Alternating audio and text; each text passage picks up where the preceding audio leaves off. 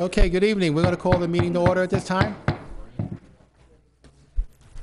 They don't have seats for everyone? We have standing room. There's 3 seats up front, and there's some seats over here along the conference room. And there's some seats up front. Come on, Principal. Okay. Okay. Well, everyone, we're so glad to have you here this evening, and I want to say welcome to the Village Council meeting for May 16th, Thursday at 6:30. I know all of our seniors here. Tomorrow is the big day, right? Yeah? Okay. You had your rehearsal and you're ready to go? Okay. So we'll get on with this evening. As I said, welcome to the Village Council meeting, and if everyone would stand and join us in the Pledge of Allegiance. I pledge allegiance to the flag of the United States of America and to the republic for which it stands, one nation, under God, indivisible, with liberty and justice for all. Amen. Before we begin the agenda this evening, I just want to announce that at the end of the meeting this evening, something that's not on the agenda, but there will be a special sort of an announcement, if you will, at the end of the meeting this evening. So those of you who want to stay around and hear that, please do. Huh? We have to stick around to the end? We have to stick around anyway, yeah. So it's something special for the citizens of this wonderful village and for the members on this council. So that's my teaser, as they say in the news business, right? But this evening we are so glad and we welcome to have speak with us tonight and update us on the latest legislation period had just ended. Before I introduce him, I have to do a little housekeeping. Diane, please let the record show that all members of council are present for the meeting. Okay. Everything has to be recorded, right? But anyway, let's get a warm welcome to State Representative Matt Wilhite, who's going to give us an update on what happened up in Tallahassee this last couple of months.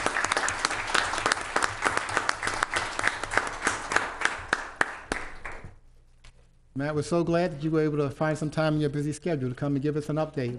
We've been watching with bated breath a lot of the bills that have been going on through the course of the legislative session. So we appreciate any insights you can share with us this evening. Well, Mayor, thank you. Mayor, council members, staff, residents, thank you. It's on. Oh, sorry. Now I'll start over. Mayor, council members, staff members of the community. Thank you for allowing me to be here and just give you a little bit about what's happened over the this last legislative session. We went about 60 and a half days instead of our standard 60. We had to go a little bit extra because of the budget. This year we passed about $91.1 billion budget. The governor has vowed in his point so far to veto about $100 million, so he wants to keep it around a $90 billion budget for the state of Florida. Third largest state in the nation. Growing 1,000 people a day. Obviously, we have a growing population, so we're going to have growing needs. And so our budget last year was about $88.4 billion. So it's gone up a little bit, but obviously we've had a lot of things that have happened. One of the most significant things that we talked about, obviously every session has its intricacies, was obviously Hurricane Michael and Irma, two of the large hurricanes that hit quite a few parts of the north end of the state, areas that are still devastated, areas that still can't get crops in the ground. Which is their lifeblood. Cotton, peanuts, things like that are still their lifeblood up in that area, and they just can't get them in the ground because they don't have the funding. The federal government and their great working relationship in Washington, D.C. has not funded any bit of Hurricane Michael to this point. So them not getting along is obviously affecting the state of Florida, and we try to do what we can in our state budget to try and help the residents of the Panhandle. Some significant legislation I was able to secure. Obviously, we get 6 bills we filed, some local bills. I was able to pass a bill helping Alzheimer's patients. The Department of Elder Affairs is now going to have to, every 3 years, come up with a plan and update the governor, the Senate President, and the Speaker of the House of where we are with Alzheimer's disease. We added another memory care facility in Dade County to fund them to try and help Alzheimer's. As many of you know, Alzheimer's doesn't affect a population, a party, sex. It affects everybody equally and so devastatingly, and especially to family members that are caregivers. So it was really helpful, integral in working with Scott Plakin. His wife died last year of Alzheimer's, and so it's been very close to him as well. And we all probably have someone that either know or have someone that has Alzheimer's that it's affecting. I believe it's very important. I believe many of our people do. I know that some of the cities are concerned about future costs, but we were able this year to secure something that hasn't happened since 2004 in the state of Florida. We were one of the last states in this nation to give and provide cancer coverage to our firefighters. The nationwide statistic now and proven data in the state of Florida is 2 out of 3 firefighters in this country are stricken with some form of cancer. It's the byproducts of combustion. It's the seats you're sitting on. It's what's in the carpet and those different things. It's not the woods and the natural products anymore. It's all the synthetics and all the oils that is in that. And so they are absorbing absorbing carcinogens and toxins into their body. And unfortunately, they're being stricken with these diseases. And, I know they work for you, they work for me, but they protect us all. And we want to make sure that they're able to have the best medical coverage and provide it to them to make sure they're taking care of each and every one of us here. And that's all the idea is to try and protect them. There's a lot of barriers in there to make sure that they're 5 years smoke free. They worked on the job for 5 different things to make sure, but we want to put that in place to make sure that we're covering them to protect our communities. Passed a local bill for the city of West Palm Beach, their firefighters pension bill, some rule implementation from the PTSD bill that I passed last year. I worked with Representative Casello this year on that. And also something helping our corrections or officers in the state of Florida with a lewd and lascivious act. It was meant to protect corrections officers in prisons, and it was a mistake that they didn't understand that if you went 364 days in the county jail, you weren't covered by this law. So we brought it down to the county jails as well as not just prisons, which is a federal or state issue at 365 days. So just some things there to try and protect, again, some of our first responders. We were able to secure about $500,000 for a canal rehabilitation project that you have going. Let's hope that that's not on, the governor doesn't eye that on his veto pen. Yeah. We were able to get it in both budgets on both sides, and so it has a better chance then, so it wasn't just one side doing it. And so hopefully that'll help you a little bit there. We passed a really comprehensive criminal justice package, and hopefully that's really going to help with a lot of our criminal justice agencies, departments, and help them. There was some things that were a little concerning. There was a tax plan that was put together, which is a great thing. We offer tax incentives for our residents on holiday tax-free, when you're back to schools or hurricanes and different things.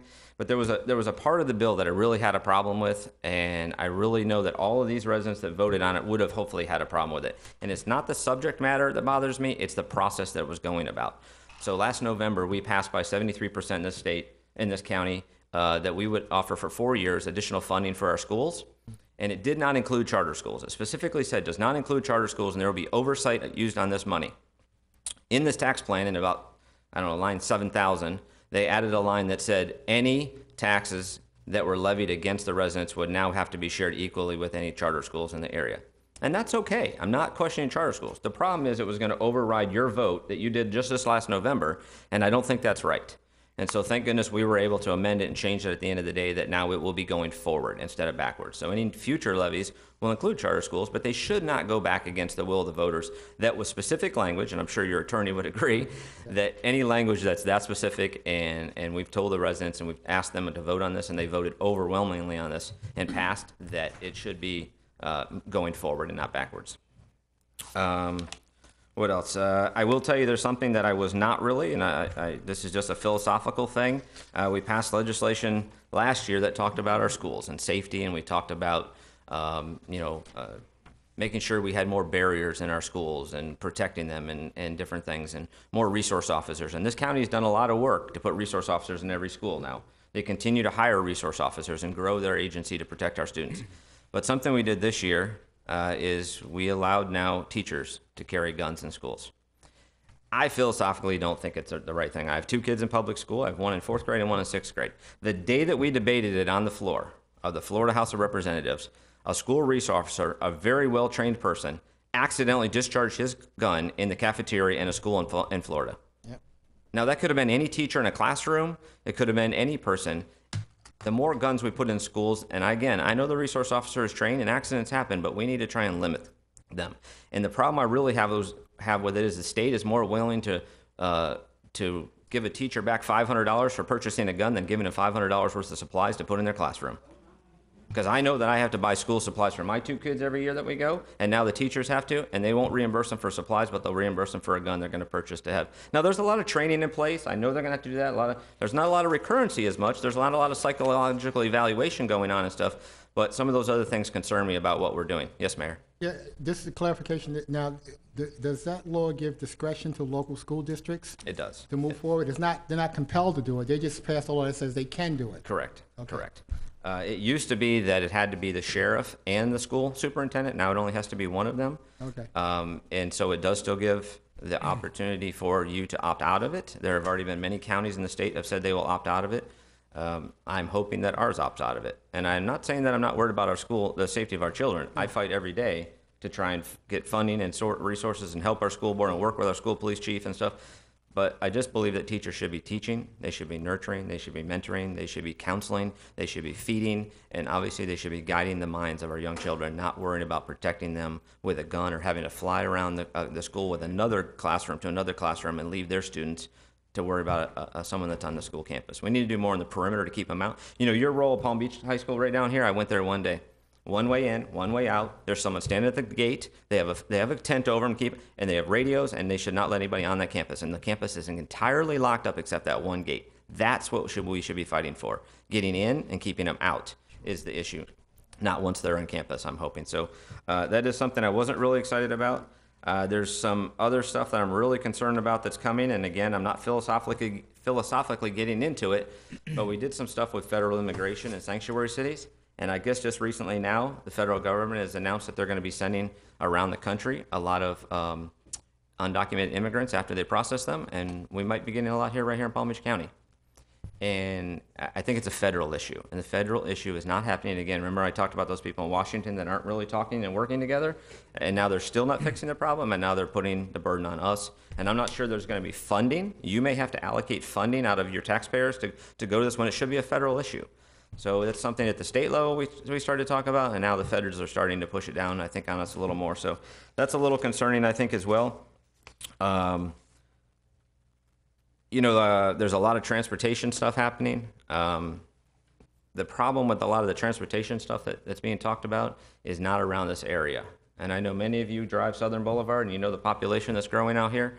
I really tried to fight to get Highway 27 corridor project into the bigger package that was out there.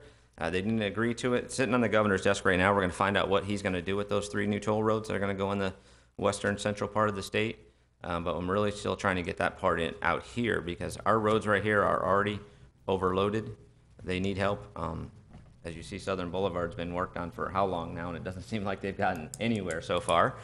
But we continue to try and fight. And, some of that comes back right here at your level, too, and I've said this to many of you individually, is how much we improve and permit here affects everywhere else, too. So a lot of cities around this area that are doing that, it's going to affect a lot of it. And frankly, the state and the federal government has not kept up with a lot of the transportation needs as well as, the things you can do here at the local level. So it takes longer for them to Southern Boulevard to happen. So that's just a few things. I mean, if you have any questions, I'd be happy to answer any. I would like to obviously my staff back here, I'd like to recognize them. Melissa Santoro on the left and Tom Valio on the right. They have some flyers. We have a mail out that we send out, email list we put out. We send you a monthly mail list during session. We send it to you weekly, and so we'll continue to do that. So if you want to sign into that we try and communicate the things that are happening each and every week in Tallahassee or every month when we're not there. They've already set committee schedules for next year, so September we'll already start going back up there for 7 weeks to start working on the next legislative session and filing bills. I absolutely think the most important pieces of legislation that I file are from you or any one of you. If there's anybody has any ideas of things that they don't think are working, or that they think could be changed, over 3,000 bills were filed this year and only 196 passed. We should make it difficult to change your life, but if there is something significantly impacting your life that you feel like we can change, that's the most important thing that I think I have the ability to work on is to try and change that for anyone here. So that communication that we try to get to you or we can do for anybody, we would obviously absolutely do. Our office is right here on Belvedere in Royal Palm Beach, just east of 441. So please, anybody, if you want to stop by, email, call us, please feel free. And thank you for the opportunity. Again, I'd be happy to answer any questions or anything if you had any. Well, we thank you. Right. I have a question. Yeah. Representative Wilhite, thank you so much for your presentation. It's always good to hear the results of your work in Tallahassee. And definitely thank you for advocating for our canal project. We really appreciate that. My question is, with regard to the cuts that the governor wants to, do you have any insight as to what areas he's looking at?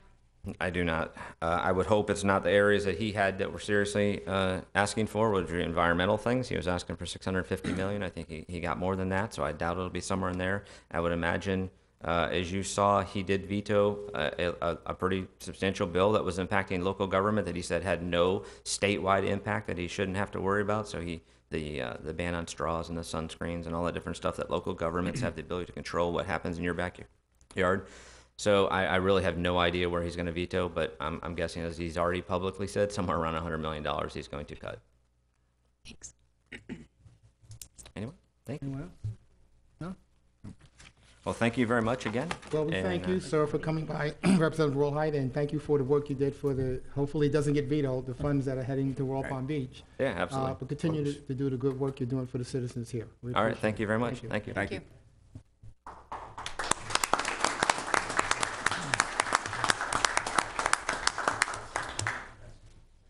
Okay, tonight is, we're good? Bradford, we're good? Oh, okay, I thought he was talking. He's mumbling?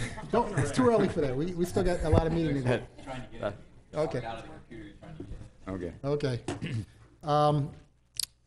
Tonight's one of those happy nights where we get to recognize one of our fabulous members of the staff here in the village of Royal Palm Beach. And tonight we will recognize 20 years of service for Todd Wax. Todd Wax has served.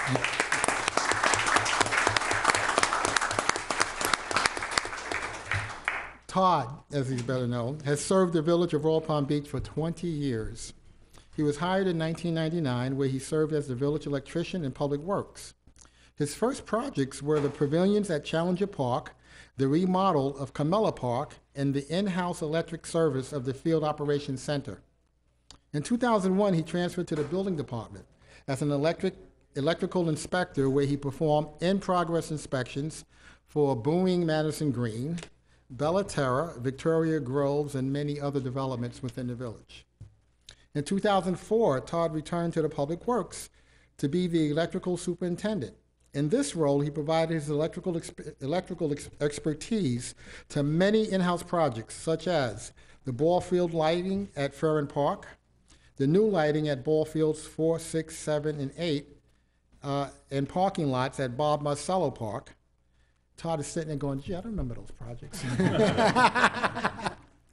Todd was instrumental in bringing the village through Hurricane Irene, Francis, Jean, and Wilma. We all remember those, don't we? In 2007, Todd returned to community development, where he currently coordinates the building department's plan review and serves the village as the electrical and building inspector and electrical building plan reviewer. As Todd has said, time flies when you're having fun. You must be having a lot of fun, sir. Todd has proven to be a valuable asset to our village team and continues to hold the needs of our residents as the highest priority. We hope to have Todd to continue with us at least another 100 years. Well done, sir. Thank you.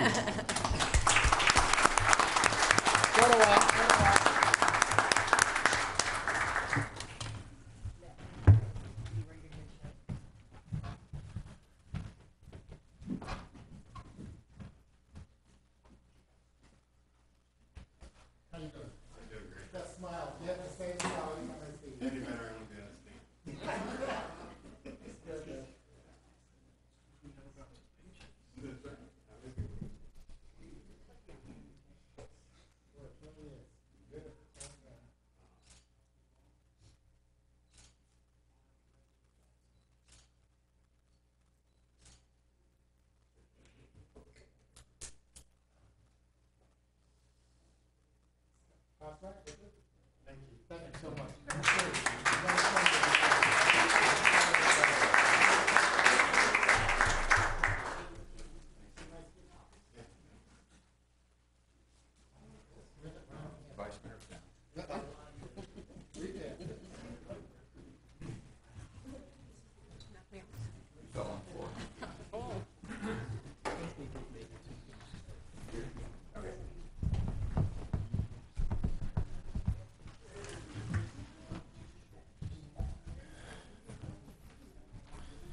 Okay.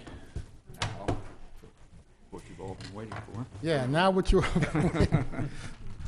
why are so many people here tonight? So many young, smiling, energetic, our future, all right, are here with us tonight. And we're here to do our annual recognition and presentation of scholarship awards. For those of you who participated in this, obviously you went through the rigor. You had the requirements that had to be met. And tonight, we wanted to share with you and your family and give you this award for your excellence. And we hope you continue to do that going forward. So with that, I'm going to turn it over to our Councilman Hamera, who is the liaison to our Education Advisory Committee. And all the Education Advisory Committee members that are here tonight, I want to thank you for the time and diligence you put in. I know it's not an easy task every year. We have so many outstanding students that come before you. It's a challenge to figure out, whittle it down to the 10 awards that we want to give. So we thank you for your time, your effort, and your passion on this. So with that, I'll turn it over to you. Thank you, Mr. Mayor. And so, since we're talking about the Education Advisory Board members, can I get them all to just stand for a moment? And let's thank them for doing an outstanding job.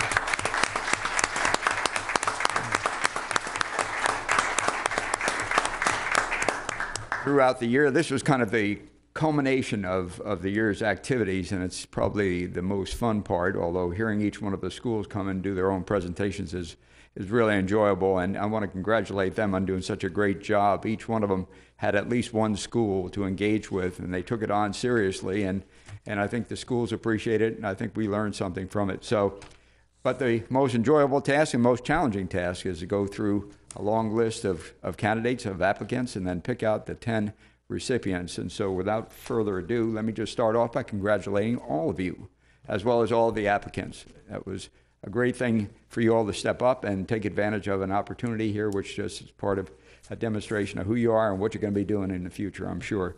So let's begin with the first recipient. And when I call your name, if you'd step on up, stand next to the mayor, then we're going to have one of the Education Advisory Board members read your biography, a very brief one that talks about your accomplishments, and then he will present you with the check.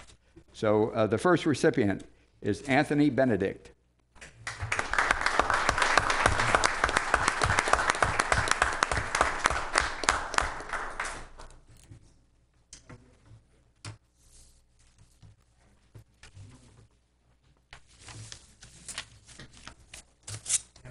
Graduating from Royal Palm Beach High School. He has had an amazing high school career and has enjoyed every second of it. He was student body vice president of student council and a member of the PBSO Explorers program. Now that he's finishing up high school and getting ready to graduate, he is preparing for the next step in his journey, which is attending UCF. Going to college has always been a goal of his, and now is coming true. He has been preparing since elementary school to go to college, and once that goal is complete, he wishes to come back to Royal Palm Beach and join the PBSO as a deputy. He would like to thank the Village of Royal Palm Beach County for supporting him on his endeavors, and he hopes to return the favor after college.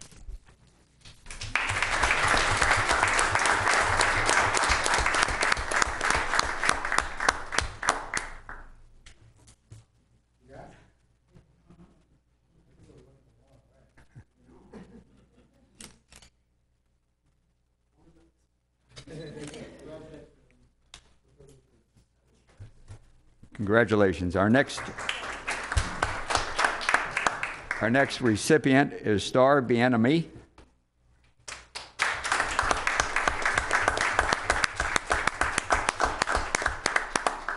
Did I pronounce that last name right? Was it close? Okay, thank you.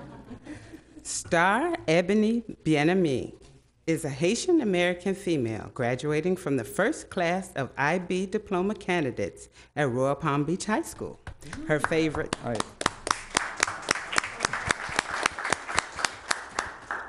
Her favorite subject is science, but more so ecology. She enjoys playing sports such as basketball and also enjoys being active in gym. Some of her favorite hobbies include taking care of younger children, like her 1-month-old nephew, roller skating at Atlantis, and spending time with her mommy. Based off her love for children and her childhood experiences, she's decided to share that love and care she's received by majoring in biomedical sciences at USF in hopes of becoming a pediatrician. Her life hasn't always been the easiest, but because she has had the best of teachers, Mrs. Lawrence and Mrs. Boyd, as well as friends, she has made connections with people who've done nothing less than motivate her to become the best star she can be. She hopes that one day she can motivate children the way others have motivated her and always keep the best foot forward. A message she'd like others to know is, I know that life will not always be smooth. I have experienced some of those bumpy roads, but as long as we stay true to ourselves, there's nothing we can't get through.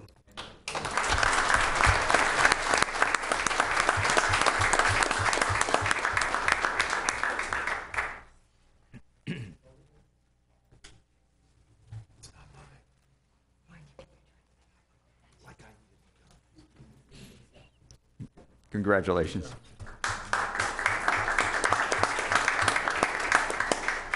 Our next recipient, Madeline Crean, unfortunately was not able to be here this evening, but we're going to go ahead and read her bio anyway. Yeah, because she's at another awards ceremony, which is what all these young people do. So, Madeline is graduating from Wellington High School with a Cambridge ACE diploma. She's an AP student, is the president of the Wellington High School National Science Honor Society, and was a captain of her high school swim team. Madeline believes providing opportunities to those who are less fortunate. She recently came back from Cuba on a mission trip there where she connected with teams and helped build connections between the U.S. and the teens that are there. She'll be attending the State University of New York in Oswego, where she'll be majoring in meteorology. It's one of the 2 schools in the entire country, and she got in. So that says a lot. And we certainly could use a meteorologist here, Mayor, don't you think? I heard that. Her goal is to be a chief meteorologist and to study tornadoes and hurricanes. She hopes to one day make it possible to predict them before they become disastrous. She'll also be swimming for the Oswego State on a Destination Oswego scholarship. So a big hand for Miss Madeline Crean. She's a wonderful young lady. Our next recipient is Maya Gardner.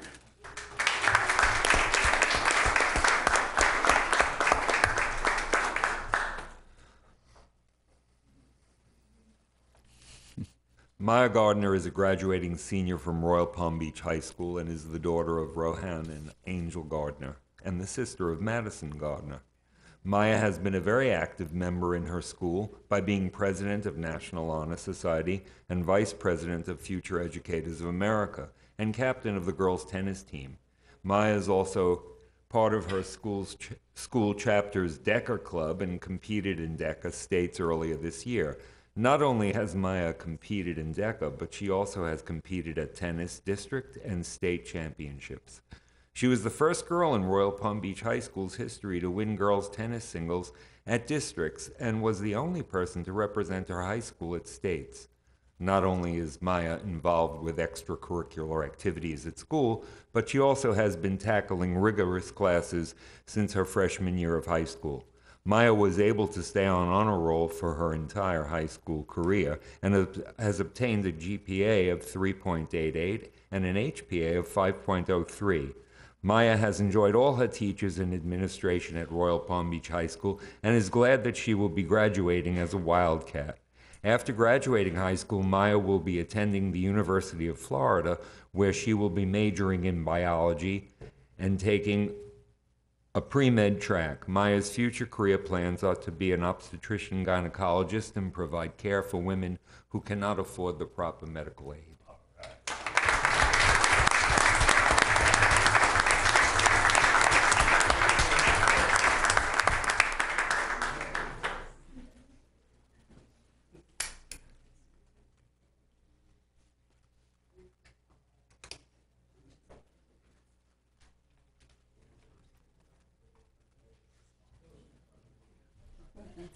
Congratulations.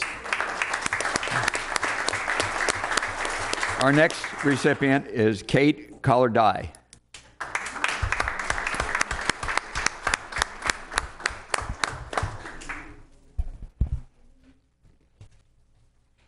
Kate Collar-Dye graduated in the top 3% of her class at Royal Palm Beach High School.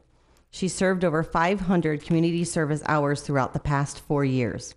She is active in many clubs, including National Honor Society, Future Educators of America, DECA, and Key Club. She's president of Spanish Honor Society, as well as president of the club that she's most passionate about, My Fair Ladies. This club focuses on empowering young women in the community. Kate is very excited to be continuing her academic and athletic career at Marywood University in Scranton, Pennsylvania, where she has committed to play soccer and major in nutrition and dietetics.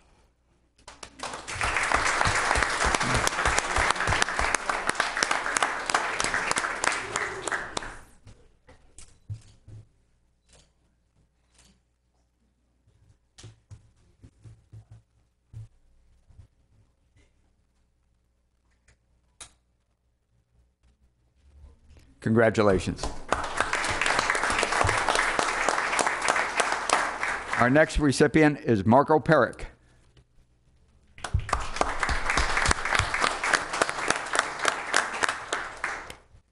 Marco is 18 years old and is currently a senior at Palm Beach Central High School's engineering program.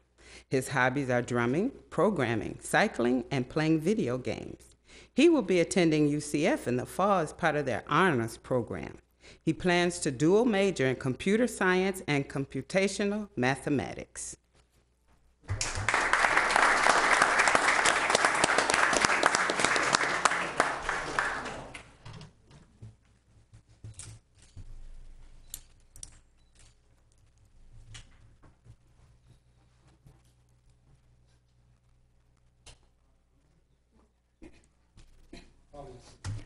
Congratulations. Our next recipient is John Mark Andrew Phillips. Unfortunately, he's not able to be here this evening, but we're going to read his bio. John Mark Phillips has lived in the Royal Palm Beach area all his life. He attends Seminole Ridge High School and is a full-time dual enrollment student at Palm Beach State College. He has participated in the Florida State Science and Engineering Fair for 4 years and has earned numerous awards for his research from organizations such as the American Chemical Society and United States Navy. He is currently participating in the Intel International Science and Engineering Fair, presenting his work on nanotechnology and high-throughput drug discovery.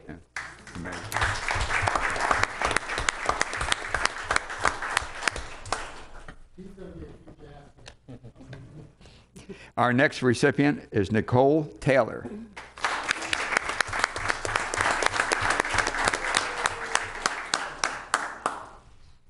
Nicole Taylor is graduating senior at Royal Palm Beach High School. She has maintained an overall 3.8 GPA, a 4.0 GPA for the 2018-19 school year. Nicole has spent time participating in Theater Club, JROTC, and the Department of Defense Education Activity Student-to-Student Ambassadors Club.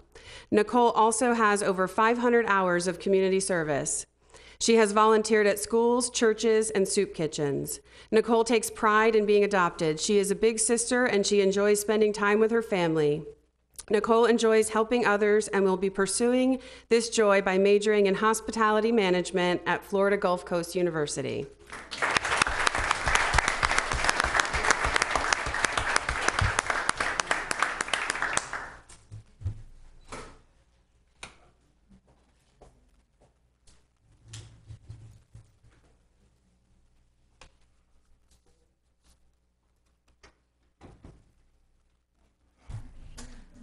Congratulations.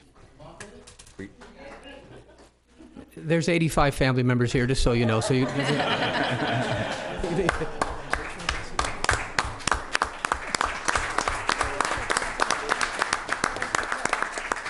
Our next recipient is Stephanie Vazzolotti.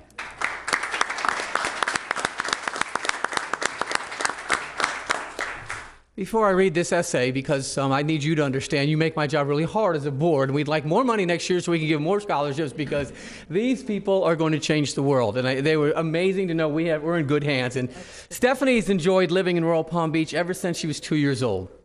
And this is a big thing I want everybody in this room to understand. She's a proud person and a product of Royal Palm Beach Public Schools. She came all the way to Cypress Trails Elementary, Crestwood Middle, and finally Royal Palm Beach High School. Apart from our school system, this community has given her so much more, such as an opportunity to play recreational sports like soccer, tennis, and cheerleading. Stephanie participated in Pop Warner cheer team for about 6 years and was honored to be part of the first Royal Palm team to make it all the way to nationals. She loves to be involved in as many activities as possible. She feels that by joining teams and a part of the various clubs allows her to meet new people, discover her interests, and find a passion. Over the years, Stephanie has found that some true passions in life come from helping others and being someone that people can look up to. She is grateful that while being a Wildcat, she was able to achieve many goals that she'd set for herself. For example, Stephanie joined the varsity cheerleading team, the National Honor Society, and the Interact Club. And not only did she join these extracurriculars, but she decided she wanted to be a leader of them. So finally, by her senior year, she accomplished being historian and vice president of the National Honor Society, president of the Interact Club, and co-captain of the Royal Palm sideline and competitive cheerleading teams. During the course of 4 years, and I can't believe you did this in 4 years, Stephanie, just so you know, she's able to accumulate over 50 college credits. Right, and it takes 60 to get an associate's degree, so she's almost 2 years in already. And over 500 community service hours, ladies and gentlemen, and still maintain a 5.2 GPA. Stephanie is proud to say she will be graduating as number 4 in her class. Thanks to all her incredible teachers and administration during her time in these schools, she feels confident she's now ready to conquer college. Stephanie would like to thank the Village of Royal Palm Beach for helping to make her dream of attending the University of Central Florida possible, where she plans to study actuarial science. And she had to explain that to us too, so just so you know.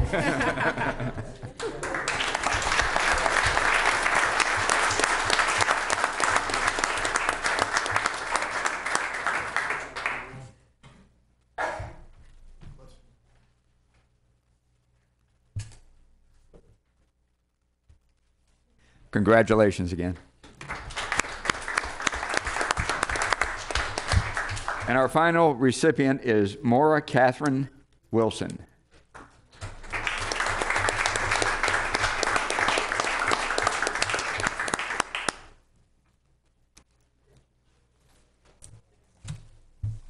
Maura Wilson, a student of Alexander W. Dreyfus Junior School of the Arts, has experience in theatrical lighting, set and sound design, and has led theatrical crews, sharing her knowledge of technical theater with other students.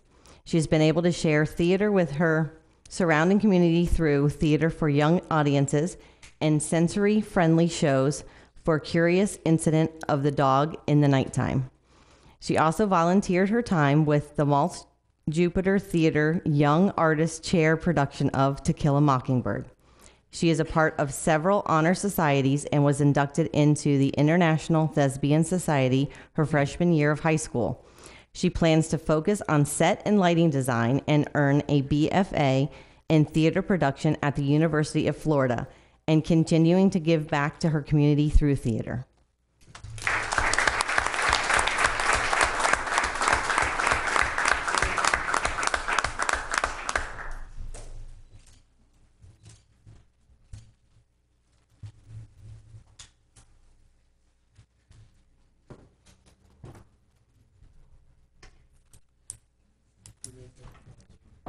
Let's give them all a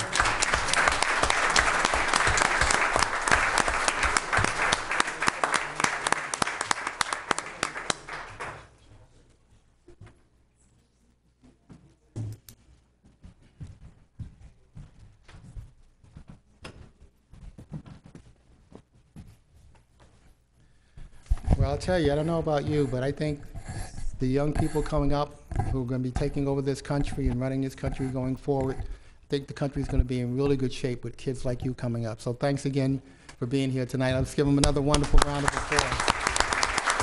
We're so proud of you. I know we have the proud parents, grandparents, siblings, all members of the family that are here tonight. We say to all of you, well done, because here's a product of your efforts that you see before you. So thank you again. Those of you who want to remain at the meeting, please do.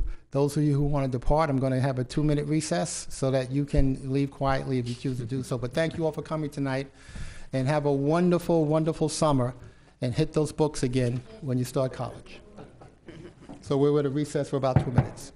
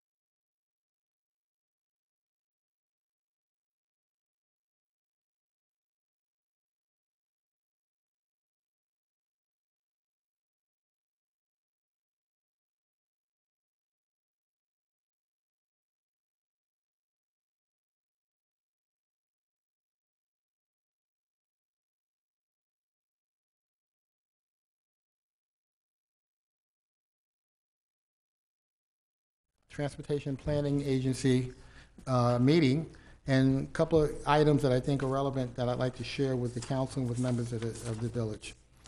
We got a report or a presentation from our staff consultant on our long-range transportation plan update.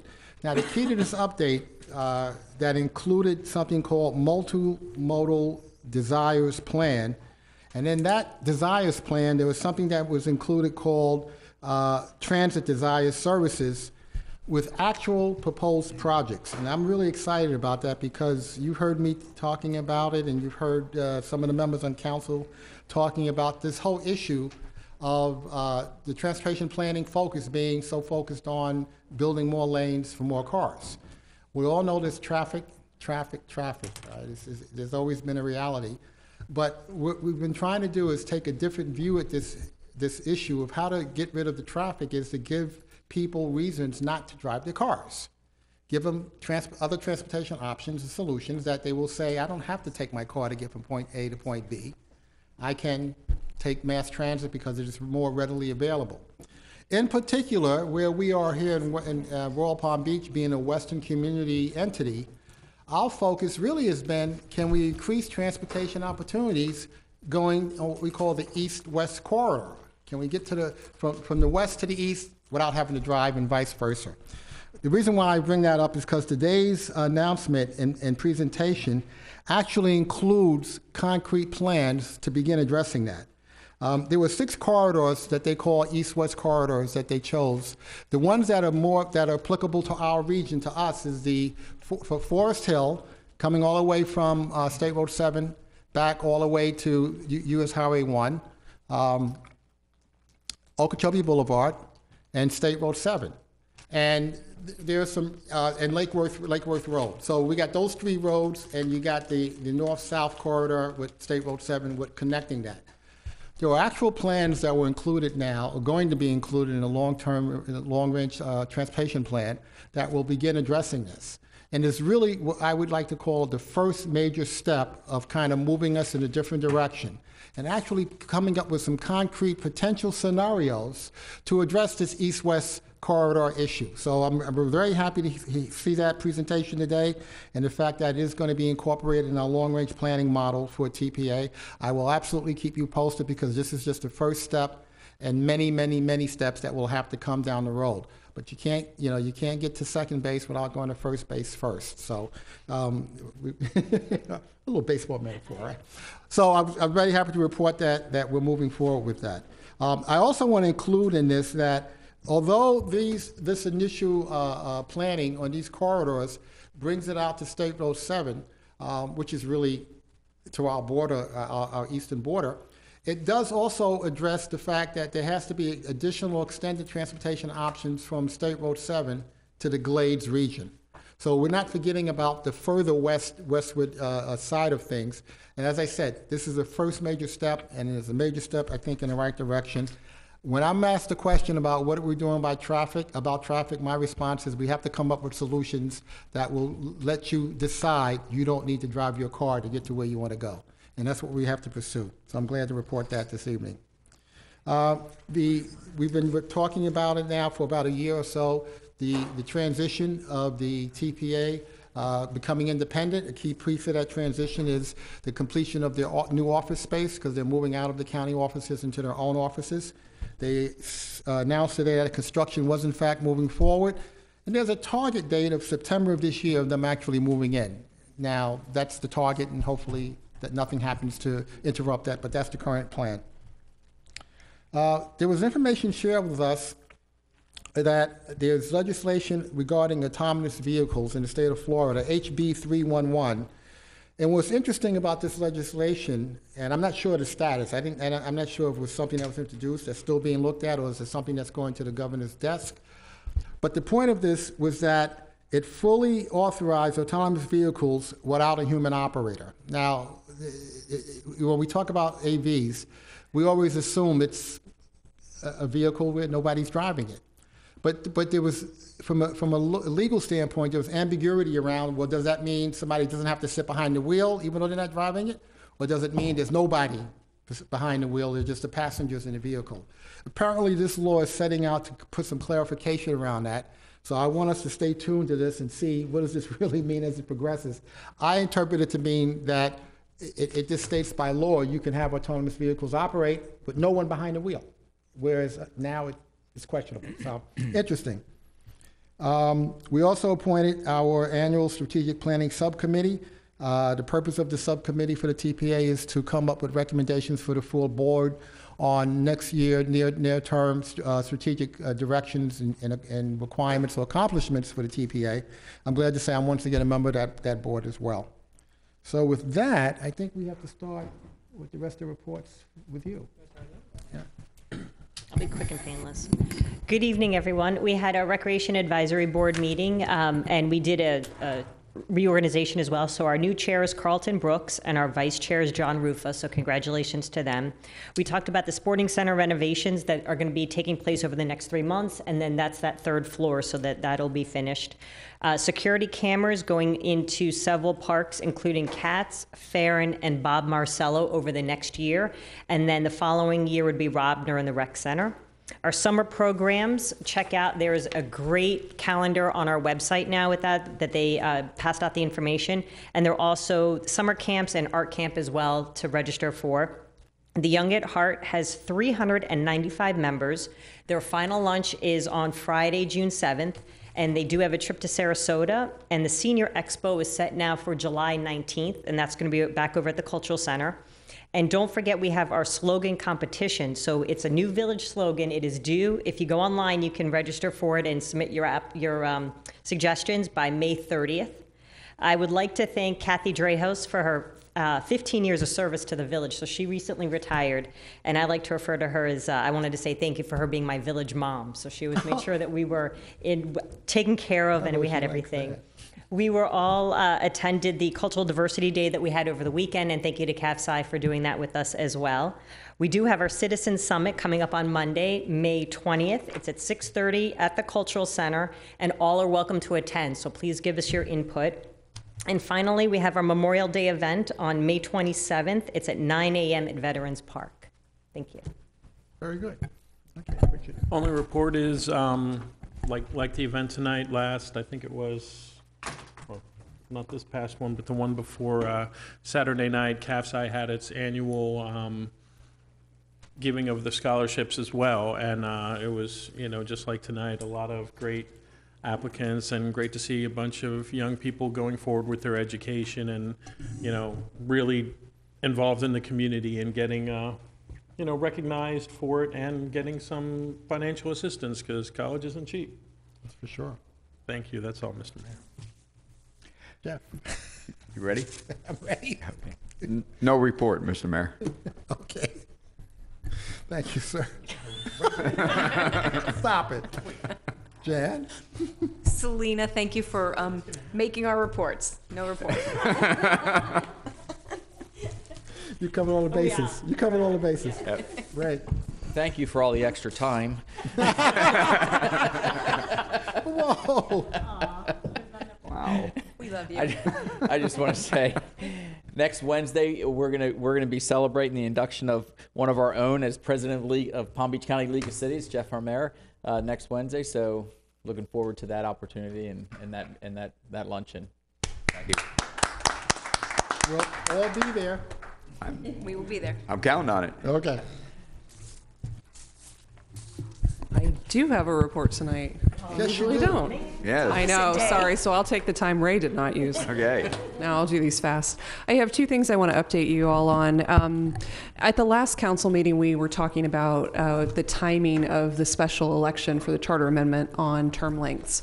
Since that time, Wendy Link, the new supervisor of elections, sent out correspondence to all of the city clerks and said, she was sorry, but she's not going to be able to accommodate anybody for special elections this year with the timing of getting new election equipment and testing that equipment. It's just not going to be feasible. So I talked to Diane about, what are we going to recommend to you all? we would like to recommend having and working towards having that special election in August of 2020. We thought the August 2020 special election was a good time to do this type of a question. As you all remember at strategic planning, we had talked about the March election is going to be the presidential preference primary, and those are traditionally very long ballots. This is such an important question to the residents. You all did not want to have ballot fatigue. So with that, we are just looking for direction from you to work with the SOE for the August 2020 election on that question. You need a consensus? Consensus is fine, okay. Yes, on this. Everybody okay with that? Okay. Good? You have a unanimous consensus? Yes, all right. Okay. Just saying no. Well, I voted so. Obviously, as we said, the SOE agreement would come back to you, and the ordinance comes back to you. Thanks, okay. Thank you. It's Thank you. Busy times ahead. Absolutely. Yes, and then the other thing I wanted to bring up with you all, as Representative Wilhite said, the legislative session, they've been very busy this year. This was no exception. We dodged quite a few really, really bad bills, but some did make their way through. And the one I'm about to talk to you about, it's not horrible. It's just something that we're going to have to address. Back in November, you all passed your new landscaping code. And this year, the legislature decided to take some of your authority to regulate tree trimming away from you, even though I don't quite understand how that's a state concern. But with that being said, House Bill 1159 was passed by the House and Senate. It was finally passed by the House on April 26th. It has been sent to the governor for signature. I checked today. He has not signed it yet, but it's expected that he will be signing this one. And what it does is for residential properties, they don't define residential properties, so we're going to have to take that in a broad meaning anything residentially zoned.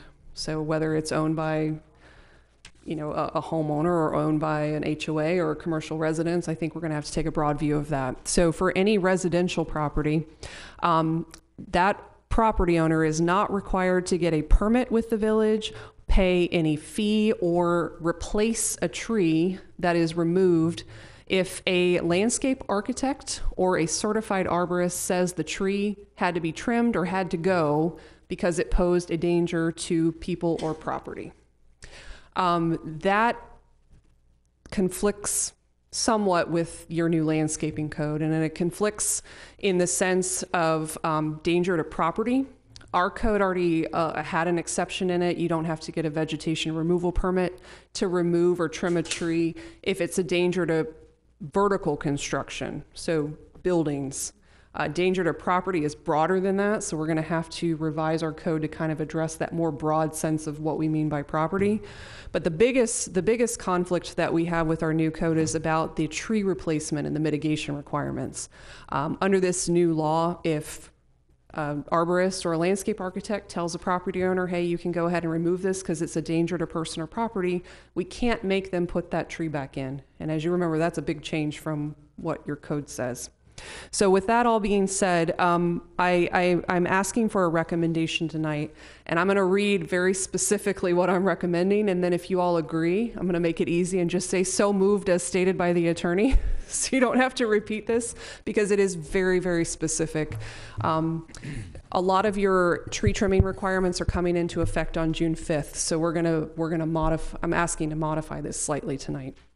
So what I am asking for is a motion and a vote to postpone the enforcement of hat racking, tree abuse, and new tree trimming standards and the tree replacement mitigation requirements until Ordinance 945 is amended to address the new House bill.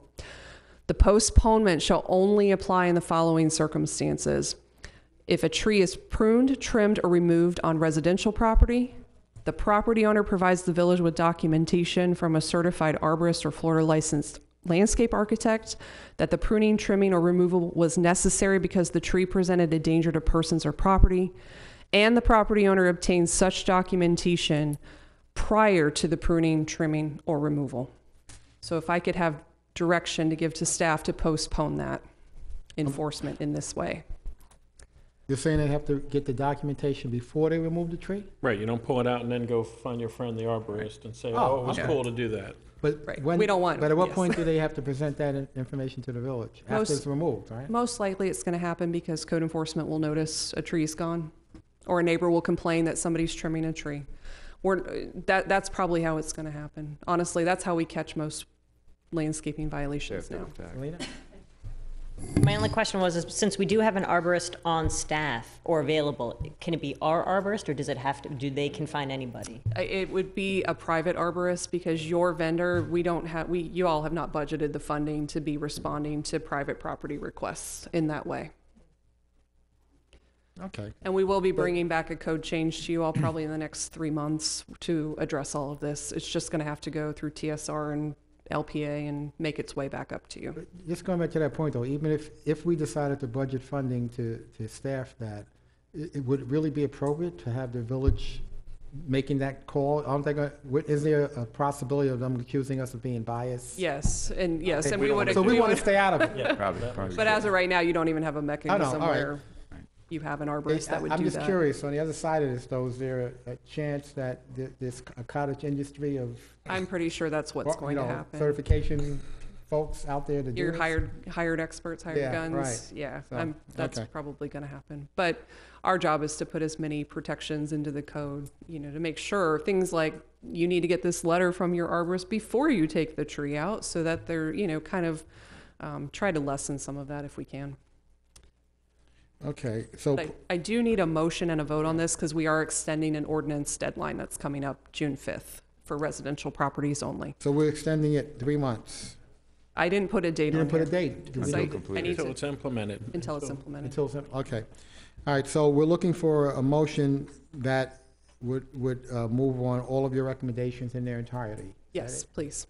I'll make So- that motion. We have a motion and a second. All in favor? Aye. Aye. Any opposed?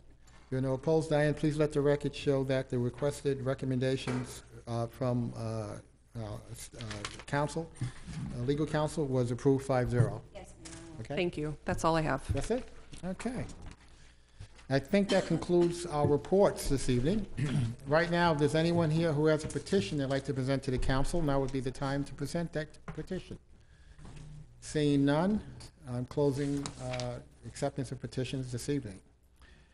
I do not have any comment cards or statements from the public on non-agenda items or items on a consent agenda. But if anyone would like to comment on a non-agenda item right now, or an item on a consent agenda, I invite you up at this time. Seeing none, then I'm closing public comment on non-agenda items or items on a consent agenda. And with that, Diane, can you give us the consent agenda? Yes, Mayor, thank you. Number 1, approval of the minutes of the council regular meeting of April 18th, 2019. 2, approval and authorization in accordance with established policy to make a budget amendment for Fund 302 in the fiscal year 2018-2019 budget. Said amendment to transfer a total of $20,000 from RV boat parking to EN 18004 to customer service area renovation BD 1802.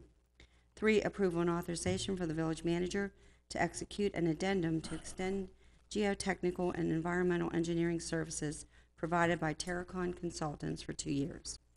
4, approval of bid award and authorization for the village manager to enter into an agreement with Custom Tree Care Incorporated, the lowest responsive responsible bidder, in the amount of $726,175 for debris removal services.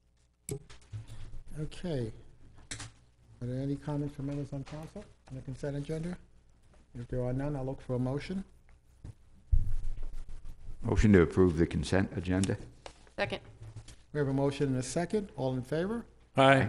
Any opposed? We have no opposed. Diane, please let the record show that all items on the consent agenda were approved 5-0. Yes, Mayor. All right, this evening on our regular agenda item number 1 is a public hearing and first reading of ordinance number 887 and application number 17-71. An application by Cutler and Herring. The applicant is seeking a small-scale future land use map amendment to change the use designation for a parcel of land totaling approximately 5.55 acres from the open space future land use designation to the general commercial land use designation, located as 10701 Okeechobee Boulevard. Bradford. Great, thank you, Mayor. As you stated, the applicant is seeking a small-scale comprehensive plan amendment to change the future land use designation of 5.55 acres of land from the open space future land use designation to the commercial future land use designation. The site is currently vacant. The applicant has indicated in their justification statement that the ultimate goal is to develop the property to operate in conjunction with the First Baptist Church or the Connect Church to the west.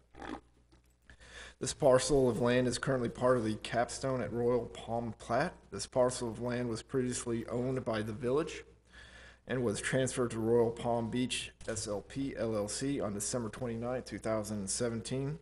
The parcel was subsequently transferred to the First Baptist Church of Royal Palm Beach, Florida, Inc. on December 31st, 2018. And the idea in 2017 was that this property would become part of the church's property, and the future land use designation and zoning would be changed consistent with the First Baptist Church current commercial future land use designation and general commercial zoning district. In reviewing the comprehensive plan, village staff considered consistency of the proposed changes of elements of the comprehensive plan, consistency with the vision for the future of the village, compliance with state law, whether the action requested will exacerbate any existing public facility capacity deficits. As it relates to traffic circulation element, solid waste, drainage. The proposed land use amendment package is consistent with the requirements Chapter 163 of Florida statute concerning the requirements for processing future land use amendments. Overall, the proposed site is in conformance with the village's requirements for the commercial future land use designation. All future submittals for this site will be subject to the commercial future land use designation, the general commercial zoning district development standards, and the deed restrictions and reverter clause for the site. Filed at Oral Book and Page 29564, page 705, and Oral Book 30338, page 400, and will follow the village's review process and ensure compliance. This application was considered on April 23rd, 2019 by the local planning agency, and they voted to approve by a vote of 5-0. Staff is recommending approval of this application, and I'll turn the floor back over to you, Mayor. Thank you. All right, thanks, Bradford. Would the applicant like to make any comments? Okay, you're satisfied with the presentation made by staff? Okay. I do not have any public comment cards on agenda item R1, but if anyone would like to comment on this agenda item, now would be the time. Seeing none, I'm closing public comment on agenda item R1, and I think Selena, your light's on. I just have a quick question, but I think Bradford, you can handle it. So the thought was to turn this into a parking lot for the church, correct? That was the plan with that. So now that we have our rules in place as far as since they're tearing down half the trees, will they need to be replaced, or is there landscaping involved in with the parking lot? I don't believe that there is any trees involved with this parcel, but if they were removing those trees to accommodate this development, then they would be replacing those trees, or they would have to adhere to our replacement schedule. That's correct. Along that line, replacement in other parts of the village or within that proximity? That would be up to the applicant, how they determine okay. The use of those trees. All right, good. Any other comments, questions from members on council? I do need to read the ordinance title. Thank you. Okay. This is ordinance number 887, an ordinance of the Village Council of the Village of Royal Palm Beach, Florida, adopting an amendment to its comprehensive development plan in accordance with the mandates set forth in section 163.3187 at SEC Florida statutes pursuant to a privately initiated application number 17-0071 SCPEA, which provides for an amendment to the village future land use map designating 5.55 plus or minus acres, more or less of real property as COM commercial, which property is located at 10701 Okeechobee Boulevard, informally known as Lot 1 of the Capstone at Royal Palm Beach Plat.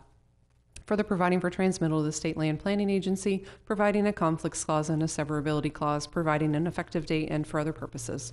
Thank you. Okay, if there are no further comments from members on council, I'll look for a motion. Move to approve regular agenda item number 1. Second. There are a motion and a second. All in favor? Aye. Aye. Any opposed? We have no opposed. Diane, please let the record show that agenda item R1 was approved 5-0.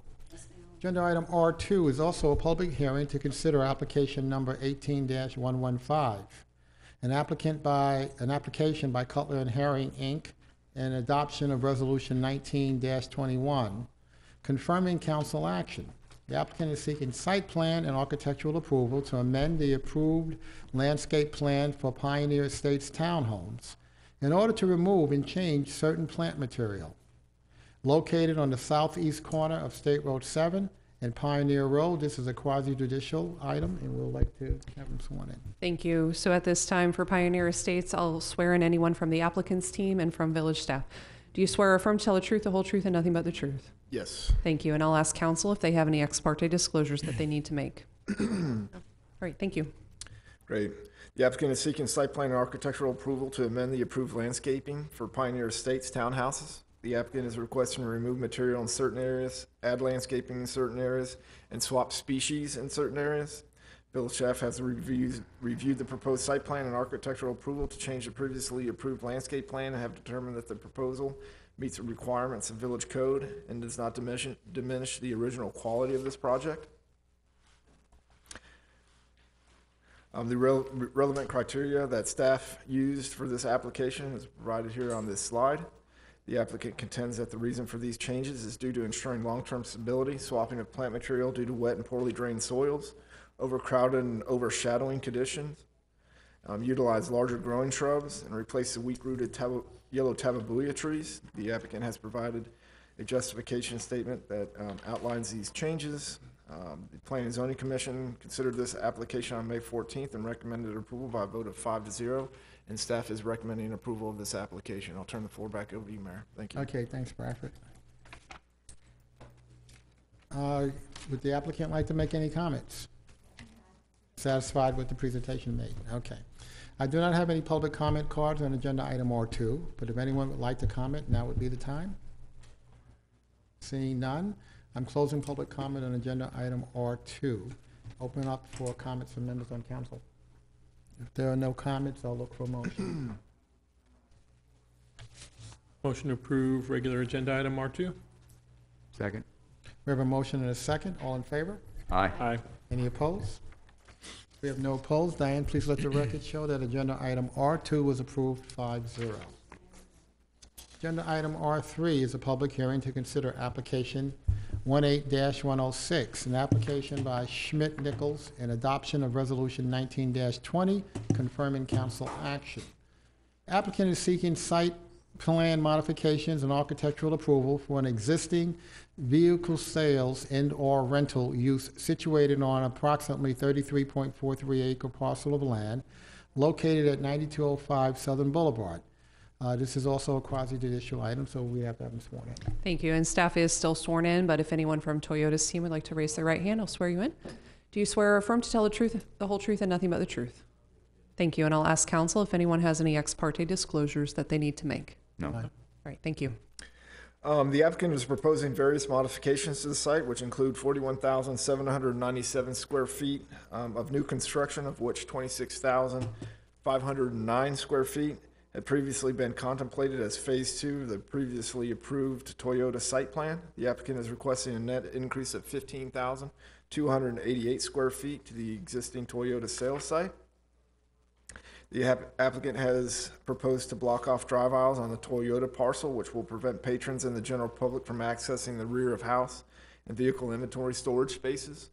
And to accommodate new additions to the existing building, fire department access will be maintained to the back of the house and the rear of the buildings through the provisions of rolling gates and Knox boxes.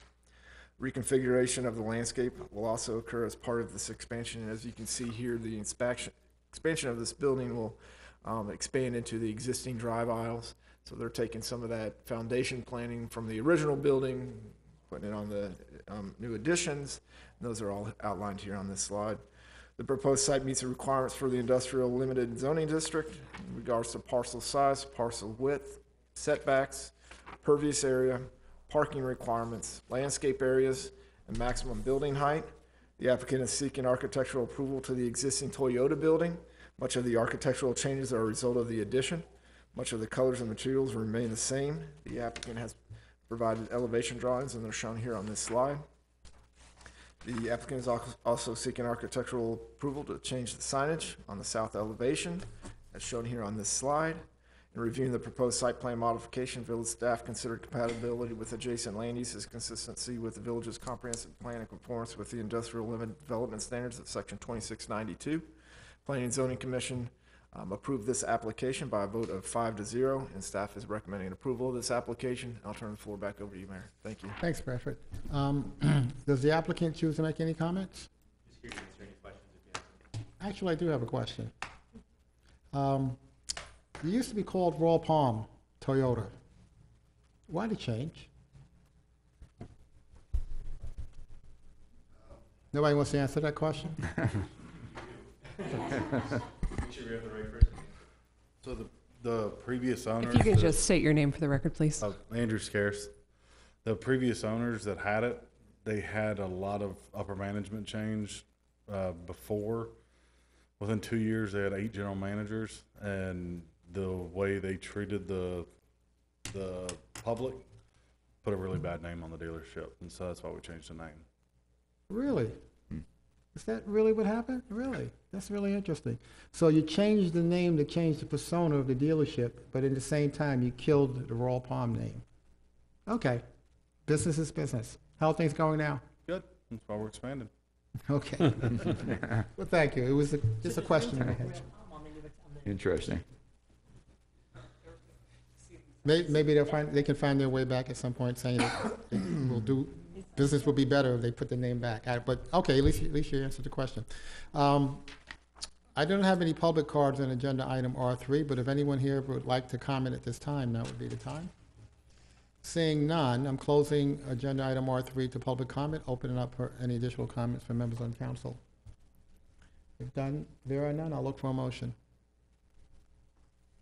Motion to approve regular agenda item number 3. Second. We have a motion and a second. All in favor? Aye. Aye. Any opposed? We have no opposed. Diane, please let the record show that agenda item R3 was approved 5-0. Good luck. Agenda item R4 is a public hearing to consider application number 18-07, an application by Urban Design Kilday Studios, an adoption of landscape waiver LW-19-01, confirming the council action. The applicant is requesting a waiver from the landscape requirements of section 15-131B, sub 1, to allow the required 25-foot landscape buffer to taper from 25 feet down to 0 feet for an area of approximately 233 linear feet. Located on the south side of Southern Boulevard and west of State Road 7, this is a quasi-judicial item, so we'll have to have people sworn in. Thank you. And number 4 and number 5 are related, so I will swear in everyone for 4 and 5 and ask for ex parte on both in just a moment. So if you are the applicant's team for number 4 and number 5 on the regular agenda, and the village is already still sworn in. Applicant's team, if you could raise your right hand for me. Do you swear or affirm to tell the truth, the whole truth, and nothing but the truth? Okay, thank you. And it looks like I got pod 3 sworn in there too, so we don't have to do that again, even though this is just Lowe's Road. And now I'll turn to council for Lowe's Road applications 4 and 5 and ask if there's any ex parte disclosures that you need to make. None? No. All right, thank you. The applicant is seeking a landscape waiver pursuant to section 15-131B1 to allow for a reduction in the width of the required 25-foot buffer, landscape buffer. Erica Boulevard along with Tuttle Boulevard will allow for through traffic from Southern Boulevard to State Road 7. This is the proposed new road that is located generally at the intersection of Southern Boulevard and State Road 7, as you can see here on this slide. The applicant is intending to taper in a certain area the perimeter buffer width along the south side of the proposed Erica Boulevard from 25 feet down to 0 for approximately 233 linear feet, and it's illustrated here on this slide. This is where the taper will occur down to 0. The reason for the landscape waiver request is due to Erica Boulevard being constrained in a certain area due to an existing Lake Worth Drainage District canal easement on the south side of the road. The landscaping for these roadways meet all other village code requirements. This is an aerial photograph that shows the area in which the buffer will be reduced. The Planning and Zoning Commission approved this application, and staff is recommending approval of this application. And if you remember, we, as staff, we all wanted to be fully open and honest whenever the comprehensive plan amendment came through. And we mentioned this landscape waiver. We wanted you guys to know if you were approving that that comp plan amendment, that this particular landscape waiver will be coming forward to you, and that's where we're at tonight. And I'll turn the floor back over to you, Mayor. Thank you. All right, thank you, Bradford. Does the applicant like to make any comments? You satisfied with the presentation provided by staff?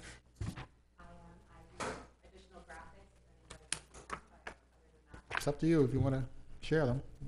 It's your call. Okay.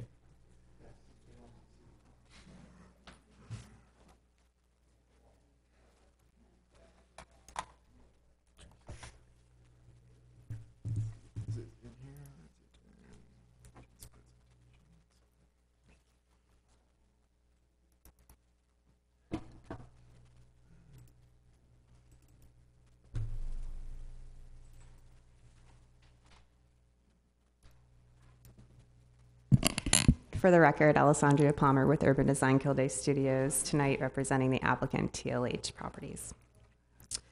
Okay, so as Bradford had gone over, the location of the land area that is requiring the landscape waiver is just south of Pod 3 within what we're calling the Lowe's Road site plan area. It's just west of Lowe's and Publix. Here's just a close-up of that aerial. And this is actually a shot from the property appraisers. It gives you a little bit more detail on what we own in purple and what we don't. So that is essentially the issue here, is that there's a parcel of land, as Bradford mentioned, that is controlled by Lake Worth Drainage District. And in that area, we are unable to provide the required 25-foot landscape. So to get to that point, there's going to have to be a taper where the land gets shorter, and then eventually through that portion of the road next in the Lake Worth drainage easement, we are not going to be able to provide landscape until we get onto the other side of the canal.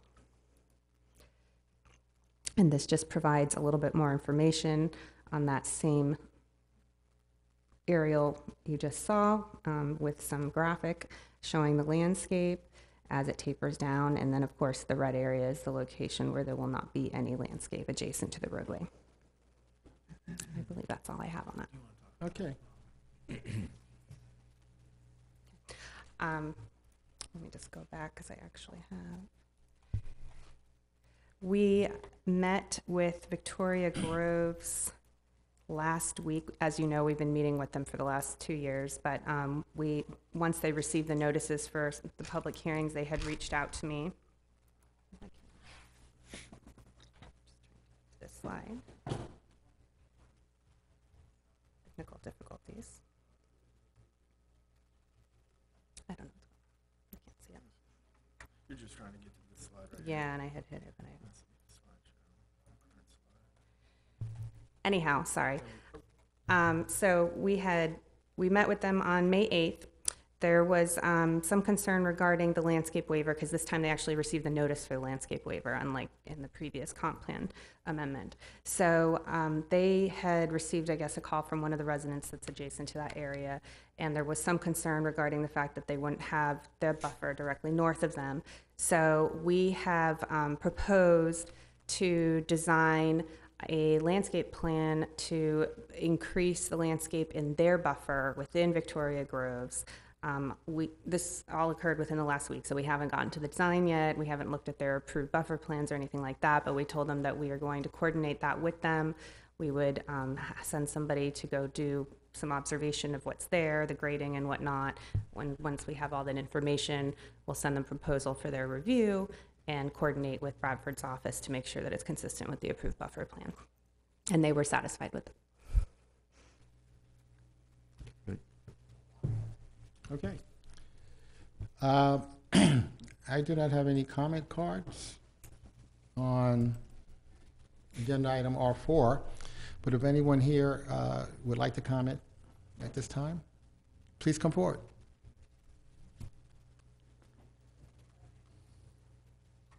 the You gotta introduce yourself, name, Crystal Clark, address. 235 River Bluff Lane, Royal Palm Beach. I just wanted to ask if what you just commented about working with Victoria Grove, is there a way that whatever that work is done, you guys make sure that that's done, that the Victoria Grove people are satisfied with it? Are you from Victoria Groves? No. Oh, okay. Okay. And the second part is as you were vigorous about making sure that citizens correctly abide by landscaping and tree cutting things, I would hope that we would be just as vigorous with developers and anyone else who wants to do business with the city. Absolutely. Thank you. Okay, thank you. No further public comment on agenda item R4, and I'm going to close public comment on agenda R4 and go to council, starting with Selena. Actually, and that was my question, is I wanted to confirm the information from Victoria Groves to make sure that there was buffer allotted for that area too, so thank you. Okay. If there are no further comments then from members on council, Jan, did you want to comment? No. Then I'll look for a motion. I make a motion to approve regular agenda item number 4. Second. We have a motion and a second. All in favor? Aye. Any opposed? We have no opposed. Diane, please let the record show that agenda item R4 was approved 5-0. Yes, ma'am. Okay, thank you. Agenda item R5 is a public hearing to consider application 18-113, an application by Urban Design Kilday Studios, and adoption of resolution 19-15, confirming a council action. The applicant is seeking site plan and landscape plan architectural approval for a roadway comprising 10 tracts of land totaling approximately 11.20 acres, located on the south side of Southern Boulevard and west of State Road 7. This is a quasi-judicial. Were they sworn in for this already? We did, and I already asked for ex parte, so we're good to go. So we're good. Thank you. Okay, Bradford. Great, thank you. As you stated, the applicant is seeking site plan approval and landscape plan architectural approval for a roadway comprising 10 tracts of land totaling approximately 11.2 acres.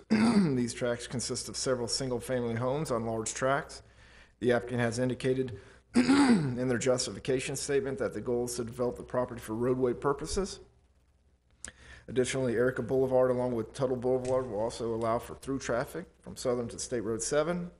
Furthermore, Los Road will provide access to Pot 8, which is intended to be an approximately 10-acre park that will satisfy the part of the off-site public recreation requirements for Pot 2, 3, and 4. And in reviewing the proposed site plan, approval and landscape plan, architectural approval of the parcels to the village's general commercial zoning district, village staff considering compatibility with adjacent land uses and consistency with the village's comprehensive plan and conformance with the general commercial zoning standards in section 2689, and those are parcel size, parcel width, setbacks, pervious area, landscape plan. The Planning and Zoning Commission considered this application on May 14th at their meeting and recommended approval by a vote of 5-0, and staff is recommending approval of this application. I'll turn the floor back over to you, Mayor. Thank you. Okay, thanks, Bradford. Does the applicant choose to make any comments? No? So we're satisfied with the presentation made by staff. Okay. I do not have any public comment cards on agenda item R5, but if anyone would like to comment, now would be the time. Seeing none, I'm closing public comment on agenda item R5 and opening up for comment from members on council. I see no lights, so I'll look for a motion. Move to approve regular agenda item number 5. Second. We have a motion and a second. All in favor? Aye. Any opposed? We have no opposed. Diane, please let the record show that agenda item R5 was approved 5-0. Agenda item R6 is a public hearing to consider variance application 18-93, an application by Urban Design Kilday Studios, and approval of variance order VC 19-02 to allow the use of tandem parking spaces for a multifamily residential development to count toward the required parking where Village Code Section 23-49B sub 1 allows tandem parking to be counted only for single-family residents, to allow 6 parking spaces to be used exclusively by the U.S. Postal Service during certain times, when Village Code Section 23-51, Sub 1, Sub D requires that such spaces be available for residents and guests at all times, and to reduce the number of required parking spaces for the site from 735 to 717 for a variance of 18 parking spaces required by Village Code Section 25-51, Sub 1, Sub D. For a property located on the south side of Southern Boulevard, approximately 7/10 of a mile west of State Road 7. This is quasi-judicial. Thank you. And I did swear everyone in already, but I will ask for number 6 and 8. Those both involve the same application. If council has any ex parte disclosures that they need to make. No. Thank you. Great. I won't cover all the information that the mayor has already provided. So I'm going to just jump right into Village Code Section 2353A1 allows the village council to grant variances to the parking code when special conditions and circumstances exist which are not applicable to other lands. Special conditions do not result from the actions of the applicant, will not confer on the applicant special privileges that are denied to other lands. Literal interpretation of the code would deprive the applicant the rights enjoyed by other lands. Minimum variance that will make possible the reasonable use of the property. The variance will be in harmony with the general intent and purpose of the zoning code. The applicant contends that although the code does not allow the use of tandem spaces, there is no way to prevent the use of them by the future residents when garage apartments are developed.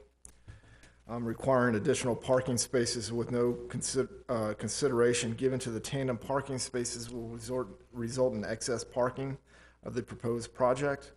The applicant feels the code was developed at a time when garages were not widely constructed with apartments. The proposed variance will reduce environmental impacts and provide more flexible design options and open space. The applicant has proposed that in the event that the parking does become an issue, they have committed to adding the parking spaces in the area highlighted here. They would rather dedicate this area to recreation space and open space to their residents. Village staff does not support this variance because staff believes that no special circumstance exists which are not applicable to other lands. The condition is the result of the actions of the applicant and will confer on the applicant special privileges that are denied to other lands. Literal interpretation of the code does not deprive the applicant of the rights enjoyed by other lands in the same zoning district.